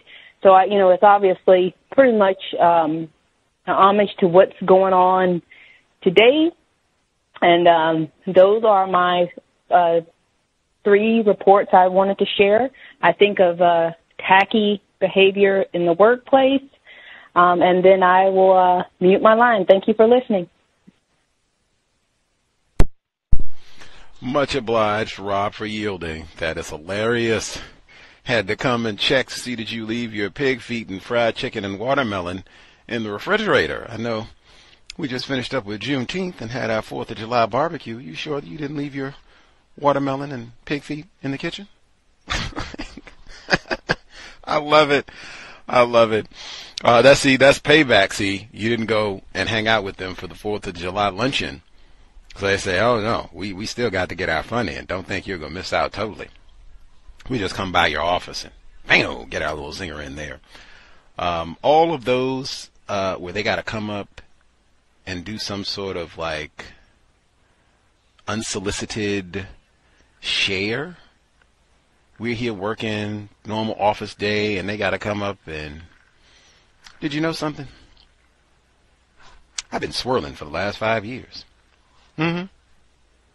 Married to a black woman. You didn't even know that, did you? I know all about Negro pain. Celebrated Juneteenth. Look at this. Matter of fact, got my picture, got my kente cloth. Had a few watermelon and fried chicken myself. History been whitewashed. Terrible what we've done to the Negro. All of that. And she said, I'm just thinking, like, what?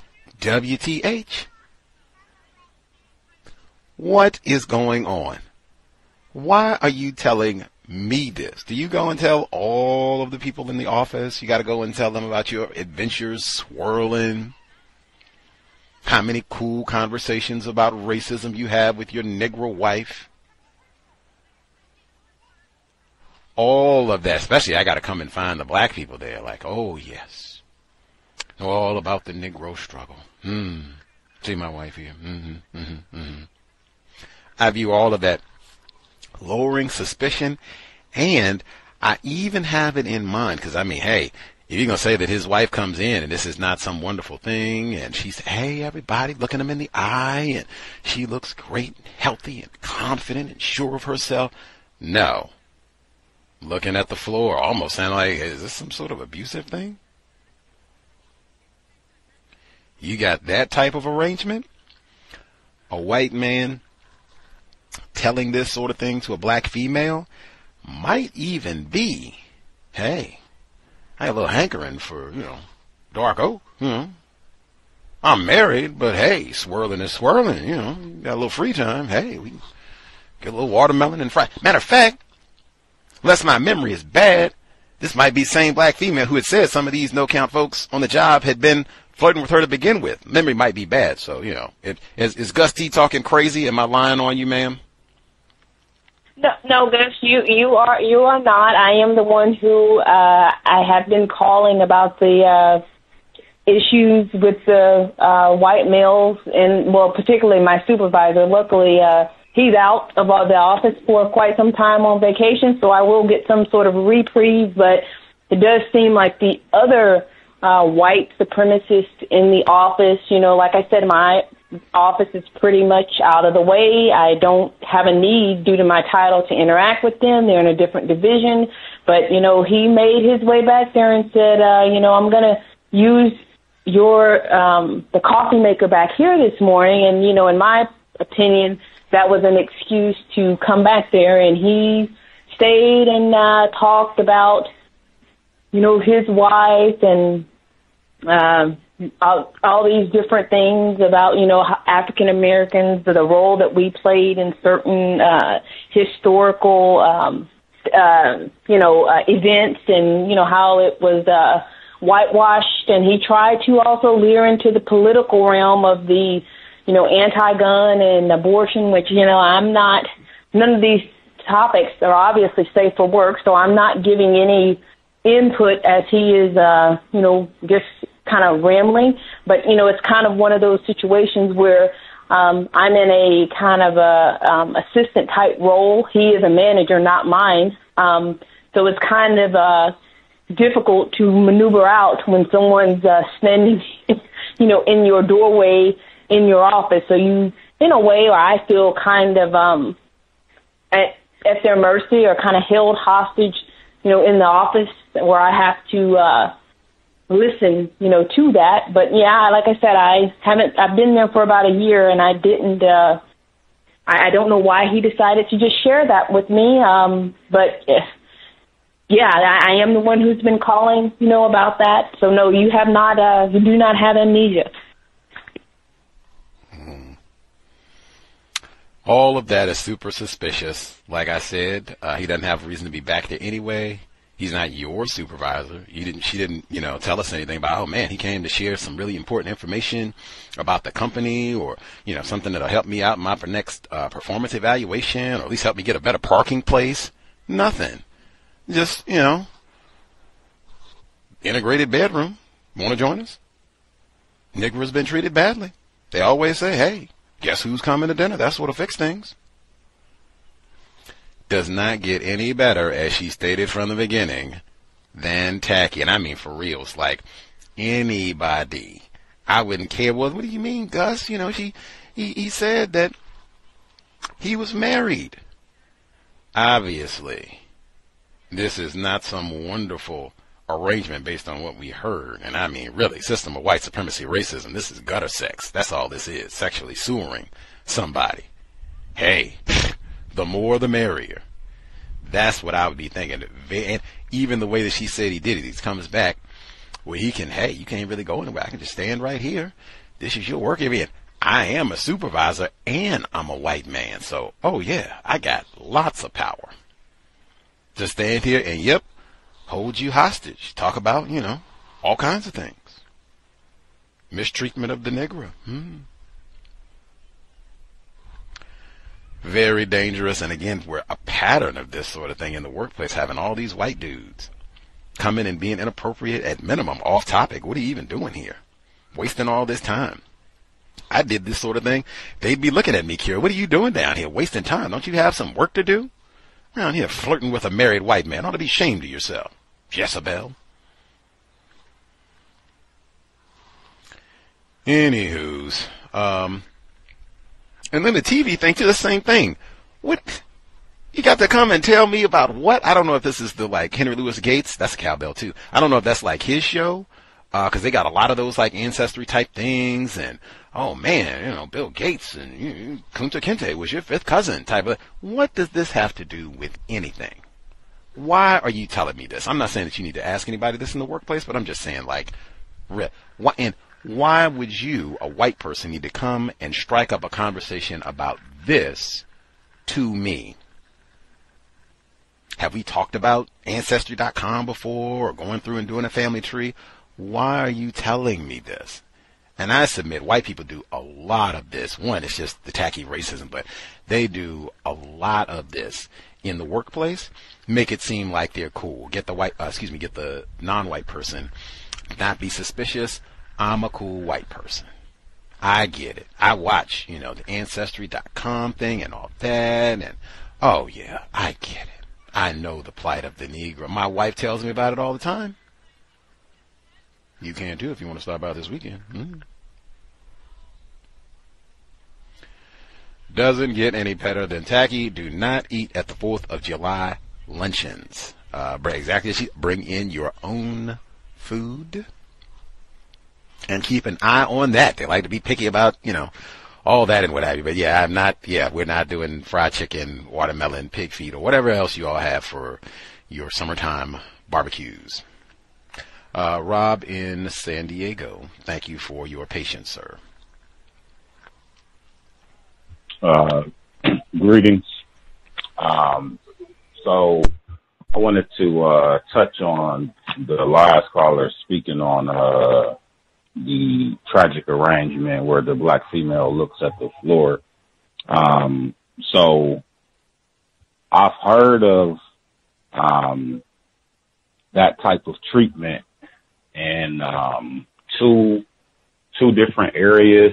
The first area where I heard about it, I'm from the Midwest, very close to Chicago, and people that classify themselves as pimps oftentimes talk about having girls look at the floor, and if they get caught looking in another place other than the floor, it's called reckless eyeballing.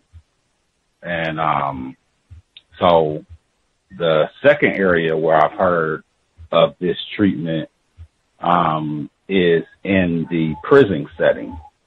So in the prison setting, if you look at a guard, female guard, or it could be a male guard if that's your flavor, if you look at a female guard in what's considered a sexual manner, or if you look at her in that manner, you can get what's called a write-up or a violation for reckless eyeballing. And so bringing it back to the tragic arrangement, when I first heard of this treatment of having people look at the floor in my Midwestern area, I thought that black people had created that, right? And then so now going back to that tragic arrangement brings me back to a time I heard about in history where black people couldn't look white people in the face and had to move off of the sidewalk if a white person was coming. So I find that very interesting. And the San Diego police officers who don't have to be vaccinated. Now, I find that story very interesting because, like I said, I'm from the Midwest, so I'm used to a very different type of treatment from police enforcement officials. Like, when as a black male, when I move around in Milwaukee, like, I'm used to the police, like, watching me, like a hawkeye, having a hawkeye on me. Like, and if you even move wrong, they're going to pull you over. You know, they just be on top of you, man. And so out here, I don't really have police officers look at me. And it's kind of like a weird space to be in. So I don't know, like, maybe I'm not in the right areas out here, or, you know what I'm saying? Whatever. I know it's, still the same treatment for the most part. But in this area, I haven't experienced, any interaction with police enforcement officials, or I haven't, like, felt like a negative energy when I'm passing them. And so my workplace situation this week, the Hispanic white that is my supervisor, which is like 20 years younger than me. You're like my son age, basically. So Monday, another coworker asked me, could I stay past my original time to stay and help out? And I said, no problem. And so while I was helping out, I was in one position for, I want to say, like 6.5 hours or something like that. And so where we're at, we work in the kitchen, so the positions are supposed to rotate. Okay, so now he's the kitchen lead, and so it's about 1.5 hours past the time that I'm supposed to be there. So I say, hey, I'm gonna take a 10-minute break. I'm kind of tired of being on the fryer. Can you have somebody take over? Be like, yeah, I'm gonna have, such and such take over, whatever. I take my break, come back, and there's nobody covering this position. And when I go back to the kitchen lead, I asked, I'm like, hey, are you going to, cover that position? And his response was, well, no, I can't right now. I'm busy with this. And so, what I did, I punched out, because at this point, I'm just helping out. But so today they had a managers meeting. And so lo and behold, because the actual procedure is that you're supposed to rotate the position. You know what I'm saying? But like, it's like a click in there. So certain people get stuck in certain positions. And so now they're going to put like the list up, and then the rotation and position, the positions are going to rotate every couple of hours. And, that's the end of my report for the week. And thank you for taking the call. I will mute my line.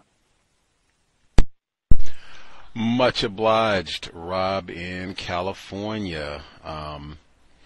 Those repetitive action positions where you're just kind of doing the same thing over and over and over, like, that's not safe for many, many reasons. Even said that's not their own policy and procedure.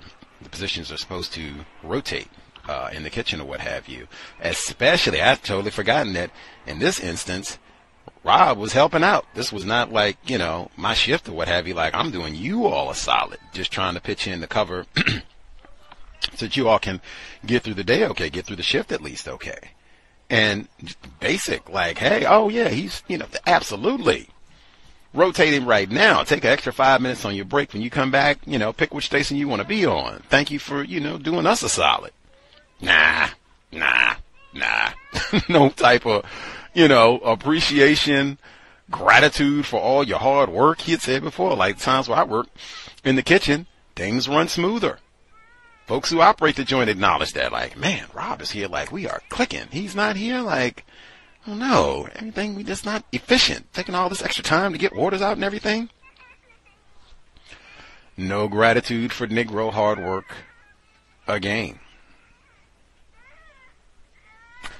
Absolutely. And then they have the meeting to acknowledge, yeah, I guess we are supposed to rotate these, which they already knew. This is, again, not ignorance. We're not talking about racist man, racist woman, but I mean, still, same thing. Not ignorant about this policy. They know it's supposed to be rotated. Yeah.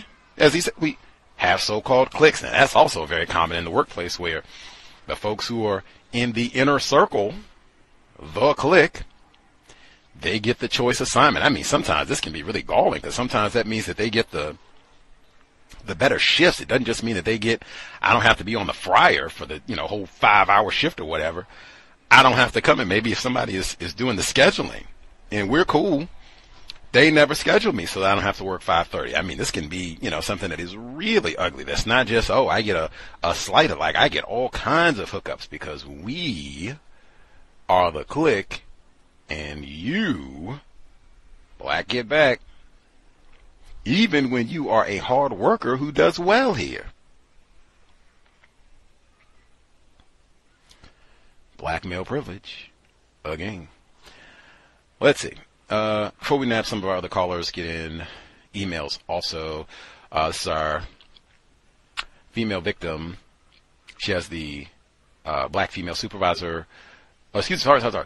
White woman supervisor, and then she has a black female who is her subordinate, so-called. Hi, Gus and callers. Yes, I meant the non-white black female who allegedly reports to me is bleaching her skin. Yikes. Her hands are at least 10 shades darker than her face. Man.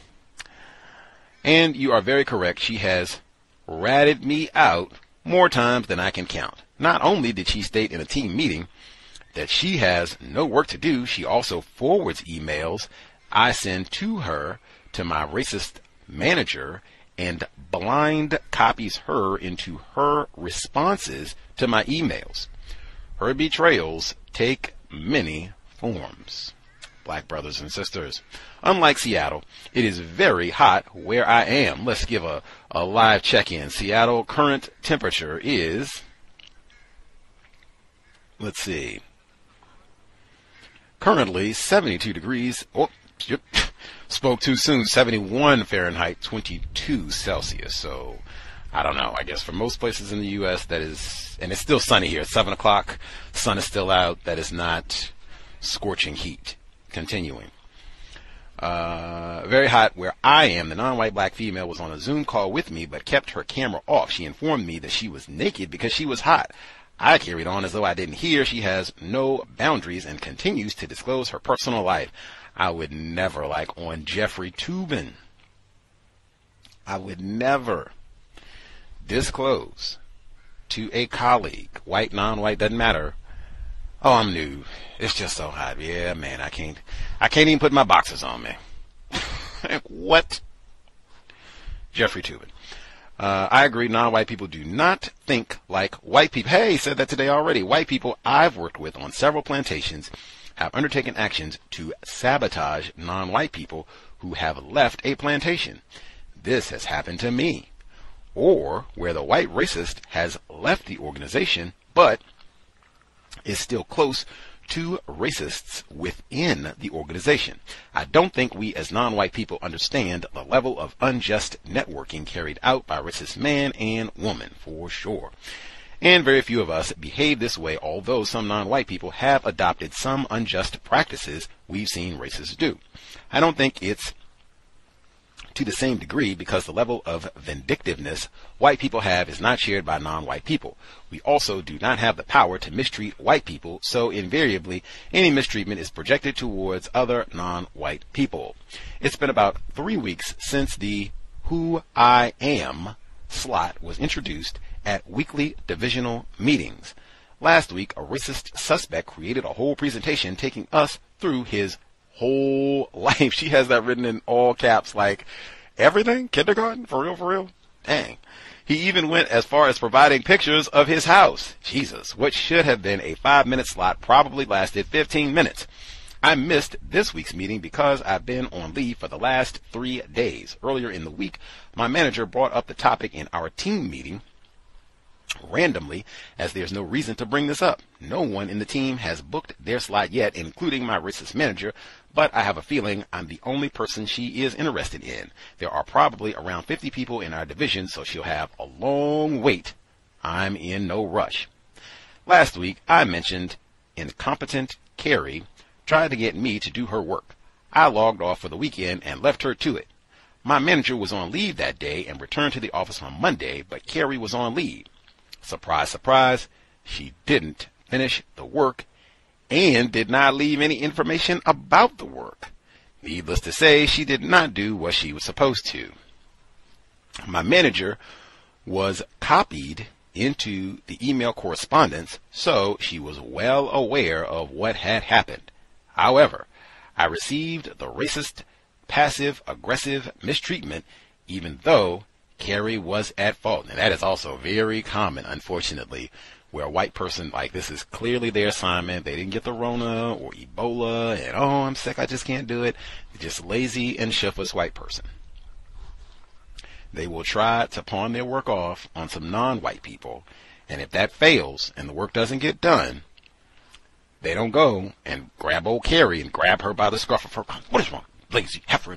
They don't do that. They go find the victims. Why didn't you help out Carrie? You knew she's been having a tough time. Her dog passed away, all the rest of it, all the trials and tribulations we've been going through. They'll do that sort of thing. It's like, wait a minute, what are you talking about? Carrie doesn't even have a dog. Well, you know, her neighbor's dog. Continuing. My racist manager gave me several assignments to complete, even though I was working on other projects. So, I sent her an email and asked her to let me know which one took priority. Awesome move. So I sent her. I am sure nothing was said to Carrie on her return. I was so annoyed I booked 3 days leave to de-stress. That is so important. And I certainly am aware many times racists, they put us in positions where we can't take leave time. We don't have personal leave. They penalize us maybe even for having leave time. Very common. If you have the ability to get that day off, 2 days off, 3 days off even, hey, awesome. Renourishing, replenishing is so vitally important. So frequently we don't do that, Gus T included, Gustav. We don't do that. We just get, bullied, terrorized daily, monthly in the workplace. And hey, I'm going to take some time, totally unplug, rest, eat some really healthy food, make sure that I get lots of great rest, drink some water, just totally get away from that whole work environment, enjoy some of my free time. Summertime, go to the beach, get your hammock. P.S. Keep On Keeping On is a song by Curtis Mayfield. Escape and MC Light also gave a song with the same title. Keep On. Oh, yes, I'm a big Curtis Mayfield fan. Much obliged. Our female caller. Stay safe in the work environment. Stay on your codification for the workplace, both to neutralize the victim, female, poor confused thing, and the racist whites, all of them. I remember being confused about racism. I don't know if I was that confused, but I would definitely, even if you're doing like the Zoom thing, right? You're working from home. This summer, let's say it's, heat wave where you are, you don't have air conditioning. Even then, I would not disclose if you are in your birthday suit. Other folks who we have missed totally, if you have commentary to share, lines should be open. Proceed.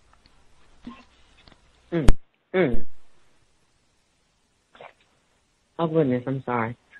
I thought I had enough time to swallow that vitamin. All right. What's up, everyone? I'm sorry in Louisiana. Hope everyone is doing well, or at least better than I am. Thanks, Gus, for the show tonight. I'm calling to report on some things. Okay. So I just want to report, number one, mainly, Mr. Fuller is absolutely correct when it comes to his theory or what he says about the four-wall method when it comes to replacing the system of racism, white supremacy with justice or practicing counter-racist codes.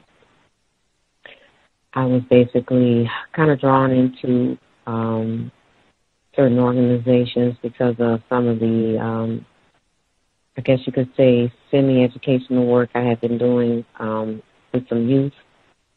And out of concern for a youth that was illegally arrested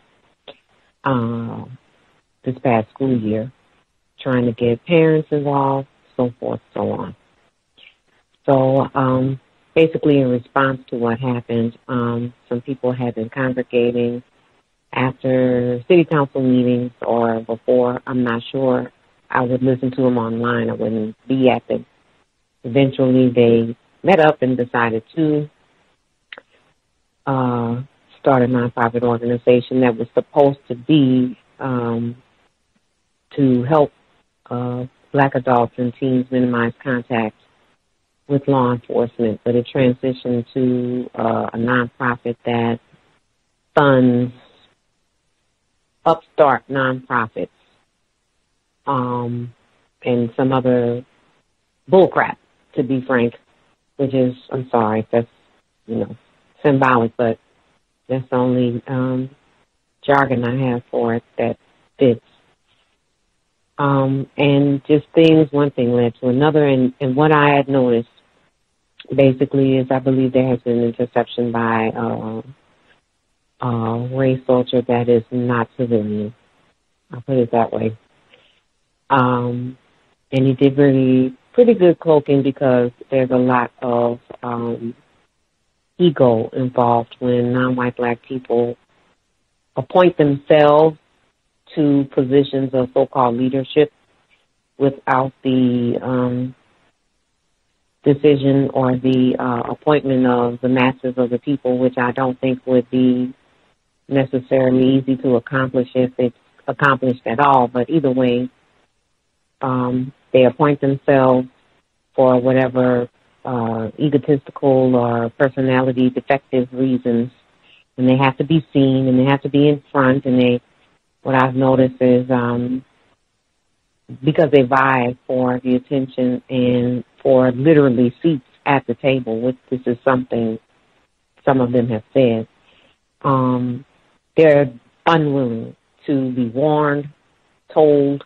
suggested, pointed to historical reference about possible practitioners of racism, white supremacy in their midst, or activities that are beyond a shadow of a doubt practices of racism. So what ended up happening, there's a farmer's market that has been going on, and the person in charge of the farmer's market is a racist suspect that I had an exchange with a while back, not a heated exchange, but I asked him a series of questions because he pretended like he didn't understand how things got this way, air quotes, in regard to racism, white supremacy. I asked him if he grew up in the continental United States of America or somewhere else.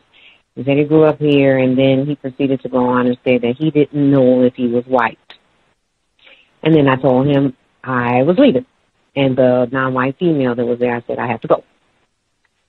So moving forward, that was last year. So this past week, there was a meeting for this farmer's market that he has, and I found out a non-white, unhoused Black man has been providing sound successfully and to the enjoyment of the crowd.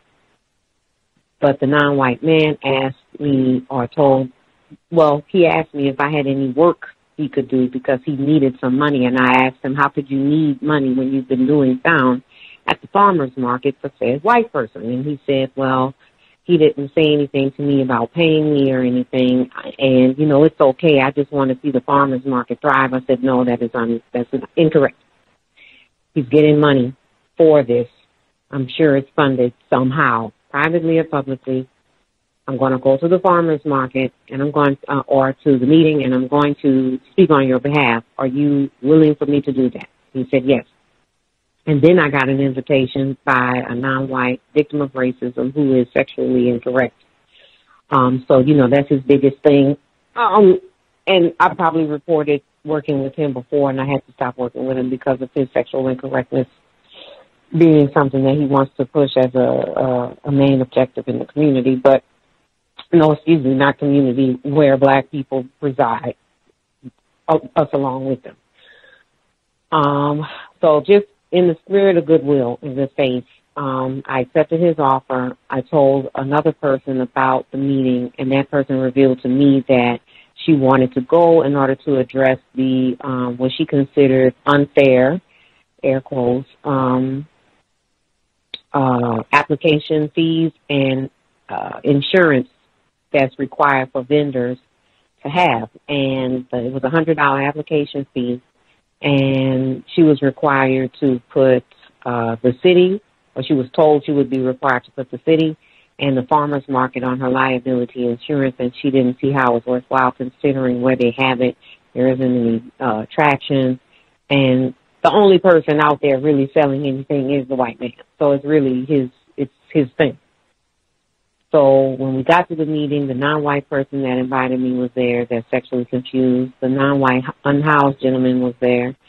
The Black female came in a little bit later, but I called myself using tact, and I asked the suspected racist why he hadn't paid the unhoused Black man for his sound services for the past 2 Sundays, and he immediately got mad, red in the face, and said, well, I'm not even getting paid. I didn't know he wanted to get paid. I said, well, did you have any discussion with him before you allowed him to repeatedly provide these services? Then he goes, hey, so-and-so, you need to get paid? And then he goes, well, is this how the rest of the meeting is going to go? Because I'm still mad from the last time, damn it. And such and such and such and such. And so I looked at the non-white male that's confused, sexually confused, and I said, oh, does he talk to the Black people like this all the time when he gets upset? He goes, it's not because you're Black. And so I said, excuse me, I'm just asking questions. You are raising your voice and you are cursing. I said, now, you're becoming defensive. I can't say why, only you can. But if you have an issue with a question like this with one person in regards to integrity, then we can't assume you have integrity with anyone or anyone else. So either you don't have integrity or you've made a mistake. Just let us know which one it is. But because of that, him starting or having that behavior, it sparked a whole new thing of absolute drama and inappropriateness to the point I won't bog down the audience with it. But now I had to basically get a restraining order against someone because this sexually confused person is in league with another sexually confused person. And, of course, because confused, they act like women instead of what they were born as, which are men. And they're hee-hawing and gossiping and stuff. And then this other person decided to get in my face, and me being who I am, still learning, I basically told him, you shouldn't be in my face. You need to get out of my face. I'm talking to someone else, not you. And so, yes, I did leave, but at the same time, he said something very menacing and threatening while I was on the way out. And I take threats seriously.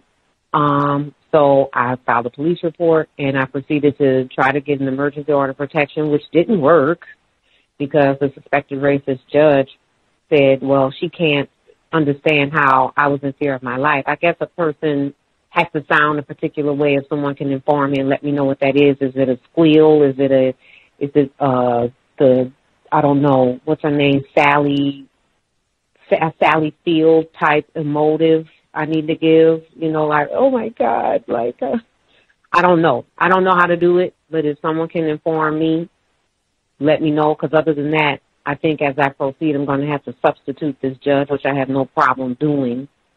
But my biggest problem is I tried to tell these individuals, we need to calm down before it got bad. We need to calm down because what you all are all forgetting is that we are at this point because a white person practiced racism.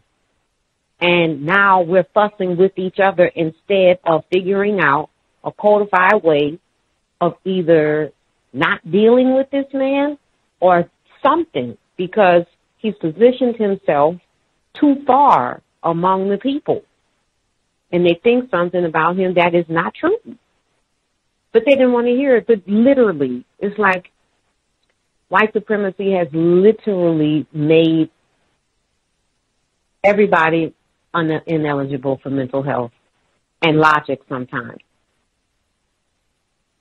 So that's that report. If you're trying to do something, so-called do something, or make a difference, or be constructive, just follow the code.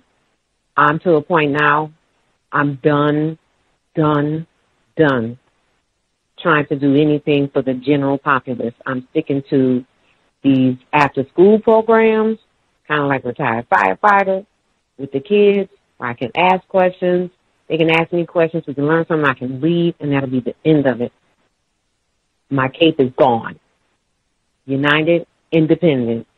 I just have to be concerned about my survival unit, because the behavior I saw among non-white people, if there's a situation where society collapses,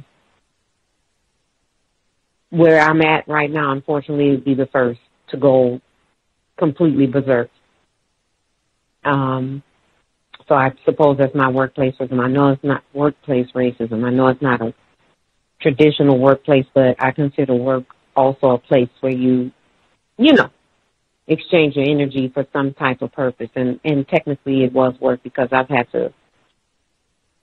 had signed up and said I was a part of an organization that I'm no longer a part of. And we're at a dissolution, so I don't know, it's almost like quitting or firing or something. And also my son found it best to resign from his job, because after he pointed out in specific detail, point by point, the OSHA violations at this restaurant he was working at, he felt that the white female was basically setting him up to be fired. So he gave his resignation, citing the safety issues, and also citing that he didn't feel they valued him as something he said he was trying to leverage with them as far as his marketing skills, so he could try to do a lateral move, and they weren't trying to do that. But black self-respect, he quit.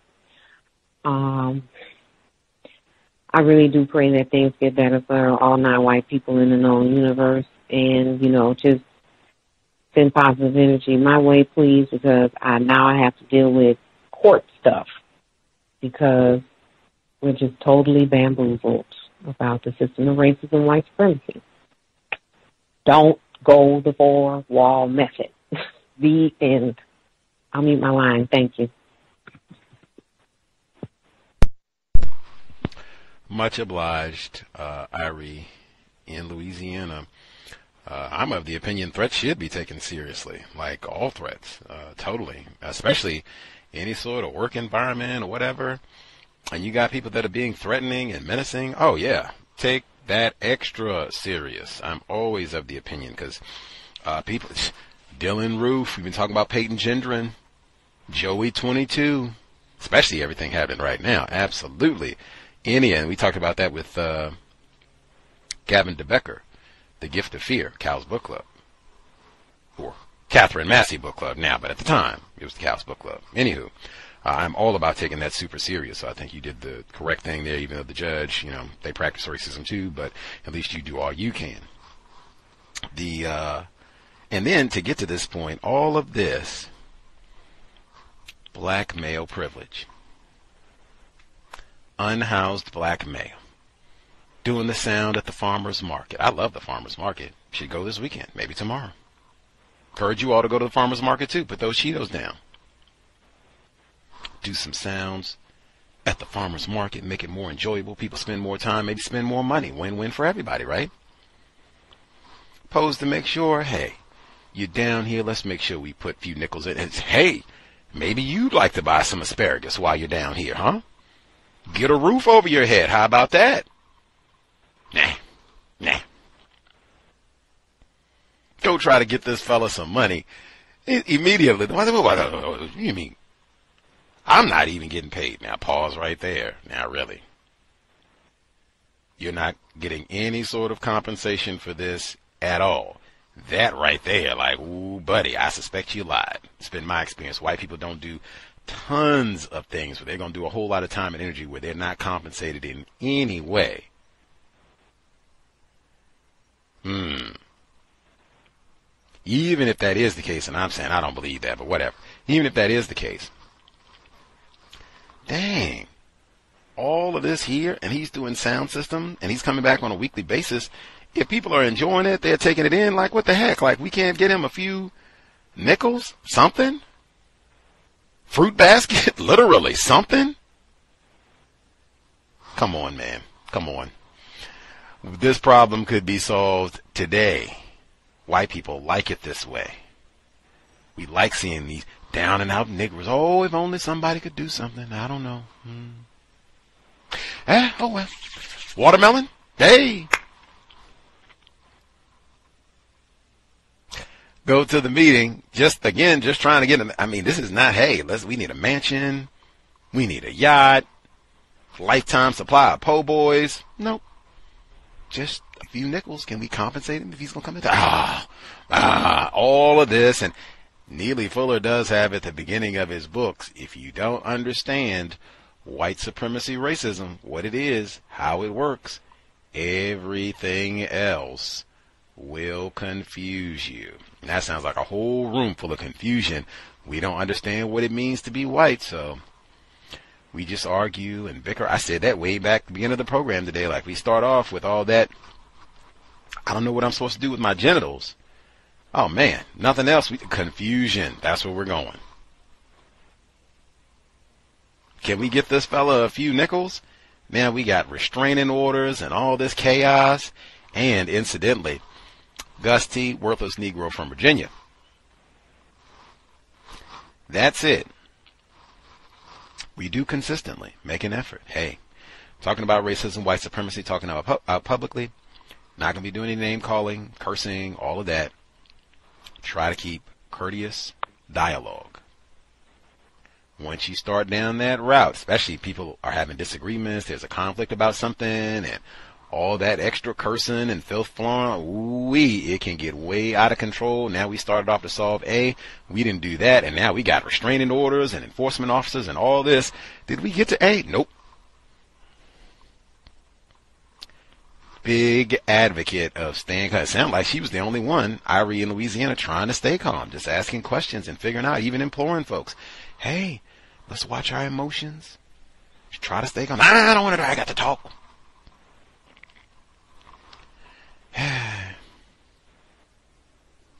Seeing that frequently, where you can just have one white person can come and disrupt everything.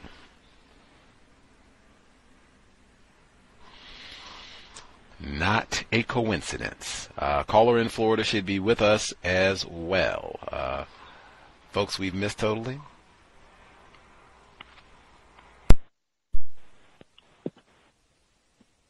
Yes, sir. May I be heard?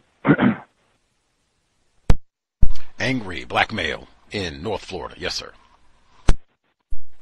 Yes, sir. Yes, sir. Greetings to Gus, the host, the listeners, and callers. I wanted to share some reports. The first is the manager in the area that I work in, segregated area, a black female. She was saying that, oh, you know, I want to test you on something, and this is while it's just me and her in the area. And she said if I knew what dates the judgments for divorce decree judgments, if they're before like the 1930s or something like that, where would I go to find them?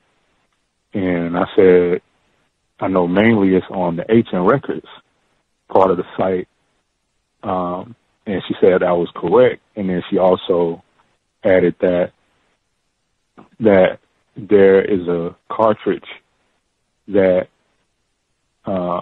on the shelf next to where I'm seated.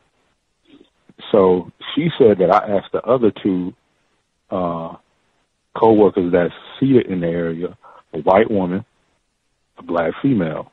So I don't know if this was strategic or whatever, but later on that day, she walked in there and then walked in the office, stepped in the doorway of where her office is and says, well, you all, I asked him my name. If he knew the answer to that question, he got it right. And then so the reaction, like, oh, okay. And then the white woman, suspected racist, black fiance, got 3 children from black males. She says, I know what it was. You probably was helping them out. You helped them out with the answer, smiling and everything like that. So I just got up and walked to go do my next job. So I thought about that when you say it can just take just one white person can cause so much disruption. And I think that was an act of racism. The next one is when I heard the audio segment about the working home remotely and everything. It reminded me of that same white person and the victim of racism. Now, I was coming in like 7:56, 7:57. Not just was, but still am most of the time. I'm coming in before the 8 o'clock. That's the standard time. And no one else is there. I'm there before everybody. They get to come in like a quarter after, like 8:15. And then, it's not that I really have an issue with it, but I'm thinking in some ways, am I being treated correctly? Am I being accommodated in certain ways? So one morning she mentioned that she worked from 6 in the morning till 8 o'clock and then came in and clocked in at 8:15. So I thought that was very interesting. And I don't know how often they are allowing certain arrangements like that to go on. And in situations like that also, they'll use a black person to say that they'll give her that same access, but mostly it's being given to white people. And it also reminded me of how I shared this as well with the furloughs and the warden who retired, and I think she's still in contact with a lot of the white women clan. So she said, at the beginning of 2021, we're going to stop the furloughs for the records department, but don't you all tell anybody. Don't tell anyone, So I still have that email to this day, but it just shows how the sneaky, conniving ways of white supremacists.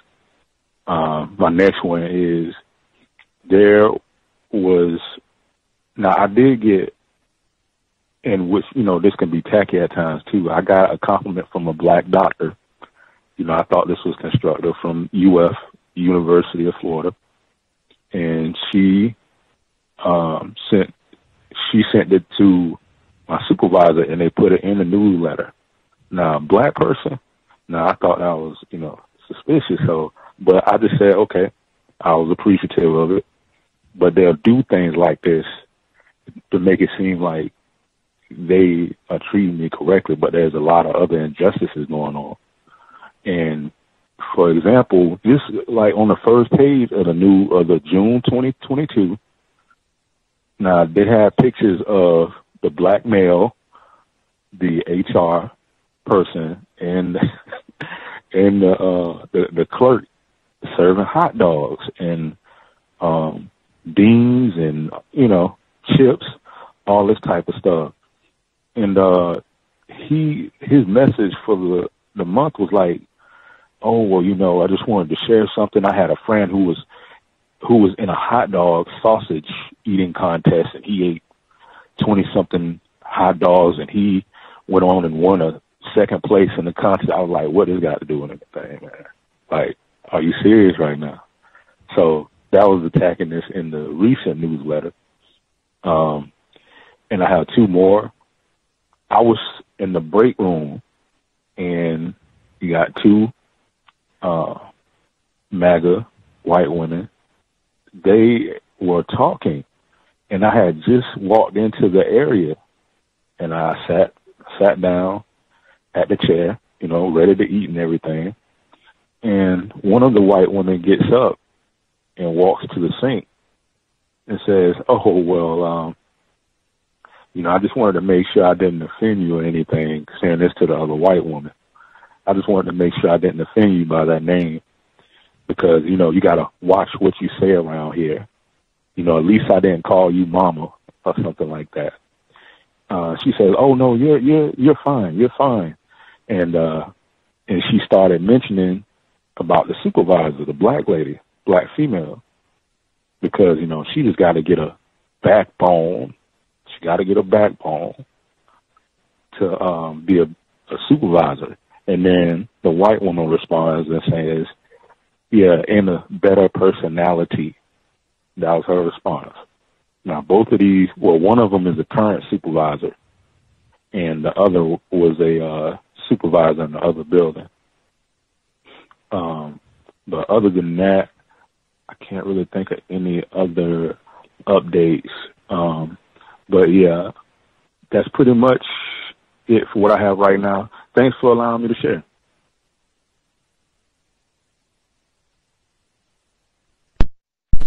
Much obliged. Caller in Florida. Hot dog got mentioned a lot today. Like, I've eaten my share of hot dogs. I do not recommend. They said they've got like lots of studies where they talked about that, like all that processed meat, that sort of thing. That's right there with Lunchables. Like, absolutely horrible. Much less to eat 25 of them. Like, come on. That's white culture. Go the other way. Talking about the black female supervisor. Got to come in and they start off with the whole mocking thing. You got to watch what you say around here. My goodness, can't just say any old thing you want. Well, we are in the work environment. I mean, yeah, I don't talk the same way I do when I'm chilling at home, but that's not the point. See, this is, oh yeah, they're going to try and report us, say that we've been unjust, racist, harassing folks around here, see. And they get into saying there's no count of black females. You just need to get a backbone. Wow.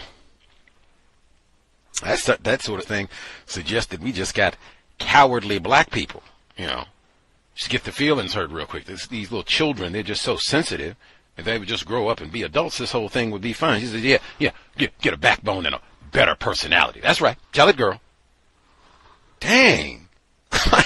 Even imagine you're at work and you're sitting out publicly talking this way about a supervisor. Not the janitor, not the cafeteria lady who chops the watermelon, a supervisor. She's a coward, needs to get a backbone and a better person. Like, dang. That's not just, you got dirty fingernails and I don't like her shoes. Did you see her? She's wearing flats 5 days in a row. That's like way beyond. Black supervisors, yes, in charge, yes.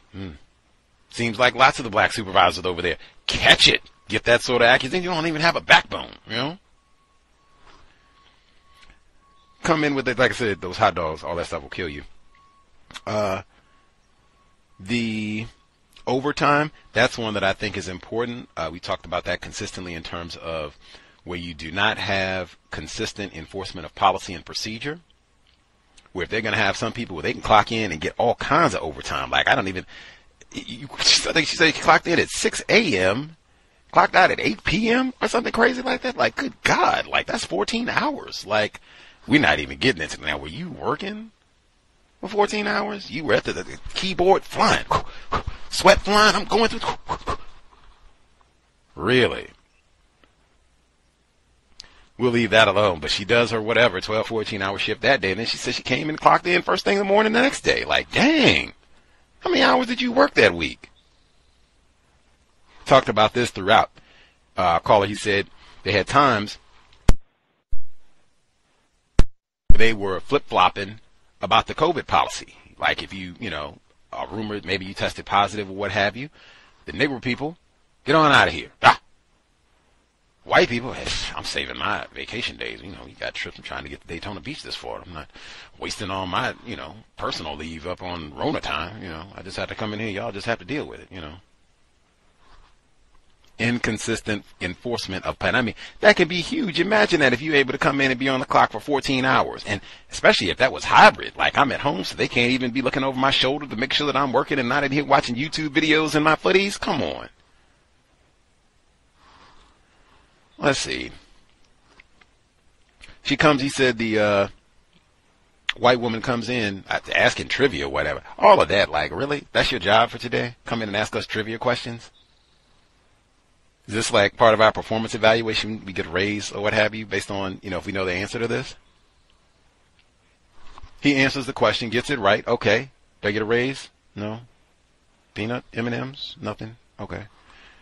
They leave, come back and say, oh, yeah, did you know we got a nigger? I asked him the trivia question for the day, and he got it right. How about that? We got a smart nigger in the segregated section. Can't even just leave it there like, oh, okay, we got to tag him in. Well, you just helped him with the answer. He didn't know. Worthless nigger. I didn't come in brag. He say he came in like, I knew it. Thought I was going to trip me up like I know everything around. I'm a smarty art nigger. He didn't say none of that. Didn't say a word. I'm just here chilling. I don't think the nigger is that smart.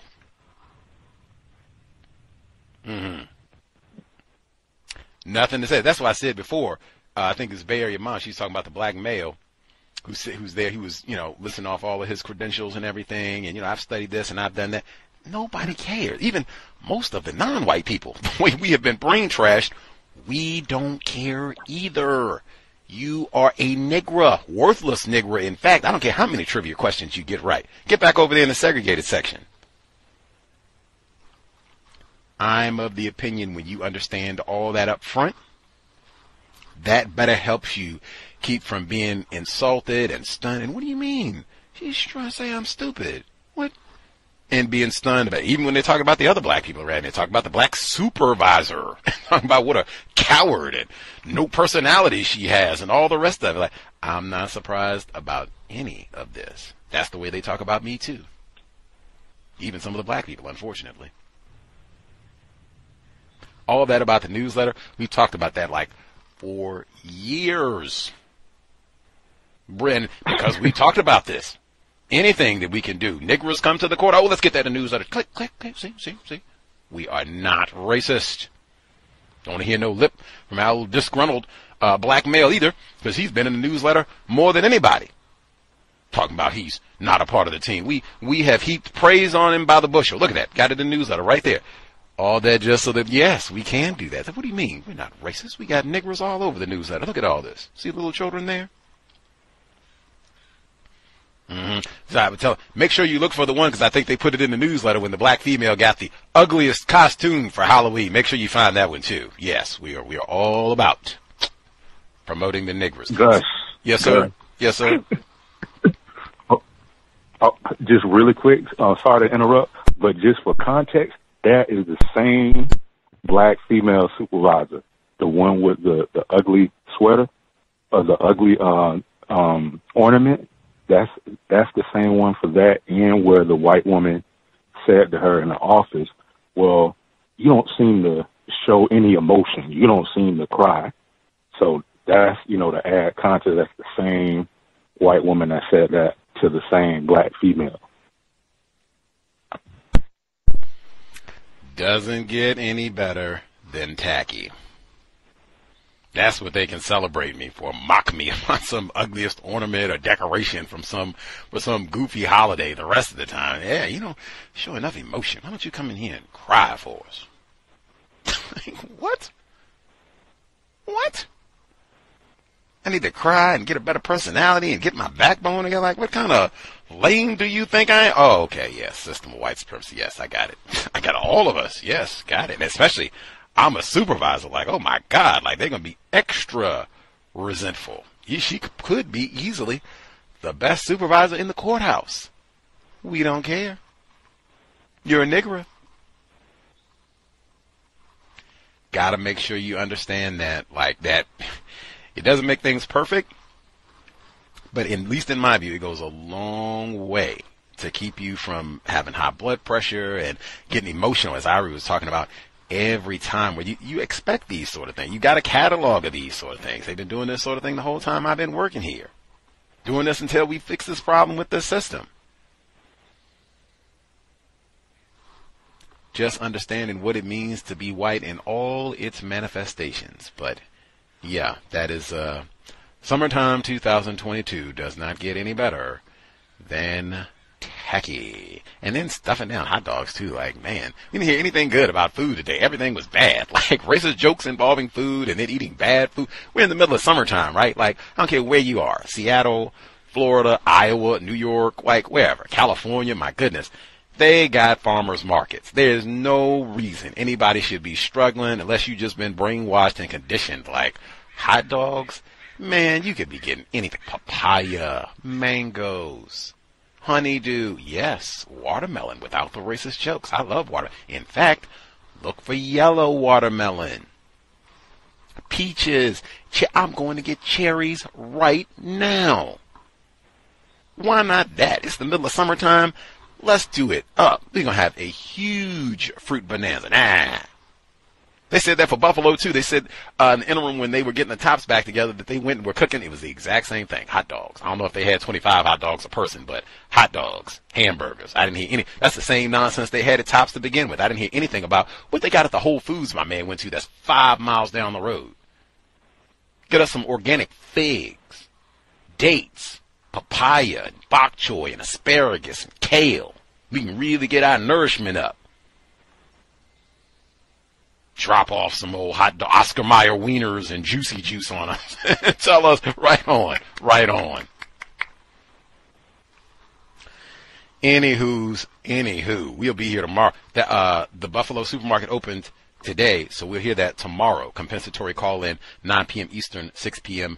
Pacific. And we should have another white guest from Buffalo. Like, man, I feel, a little self-conscious. Like, man, I hope we're not wasting everybody's time with all this Buffalo talk. We have had a number of people who said that they've been listening to the book club and have learned a lot. Our caller today, Trucker in Houston, and the rest of folks. Like, I think we should for sure be experts, or at least I am looking and eager to learn more about all of this with the goal of using this to help me replace white supremacy with justice. So, yes, more white guests from Buffalo to come. And I think next week we might even have the replay.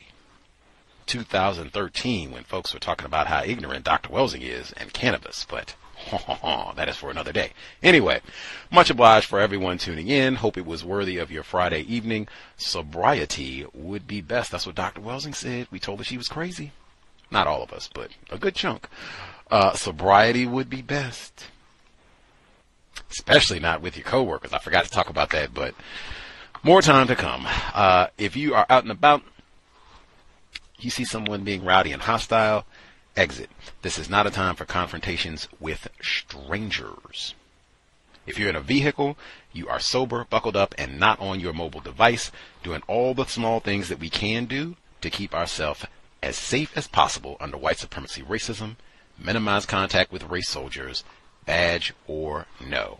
That said, Creator, we ask that you help us remain patient with other black people, victims of white supremacy. We ask that you help us remain patient with ourselves.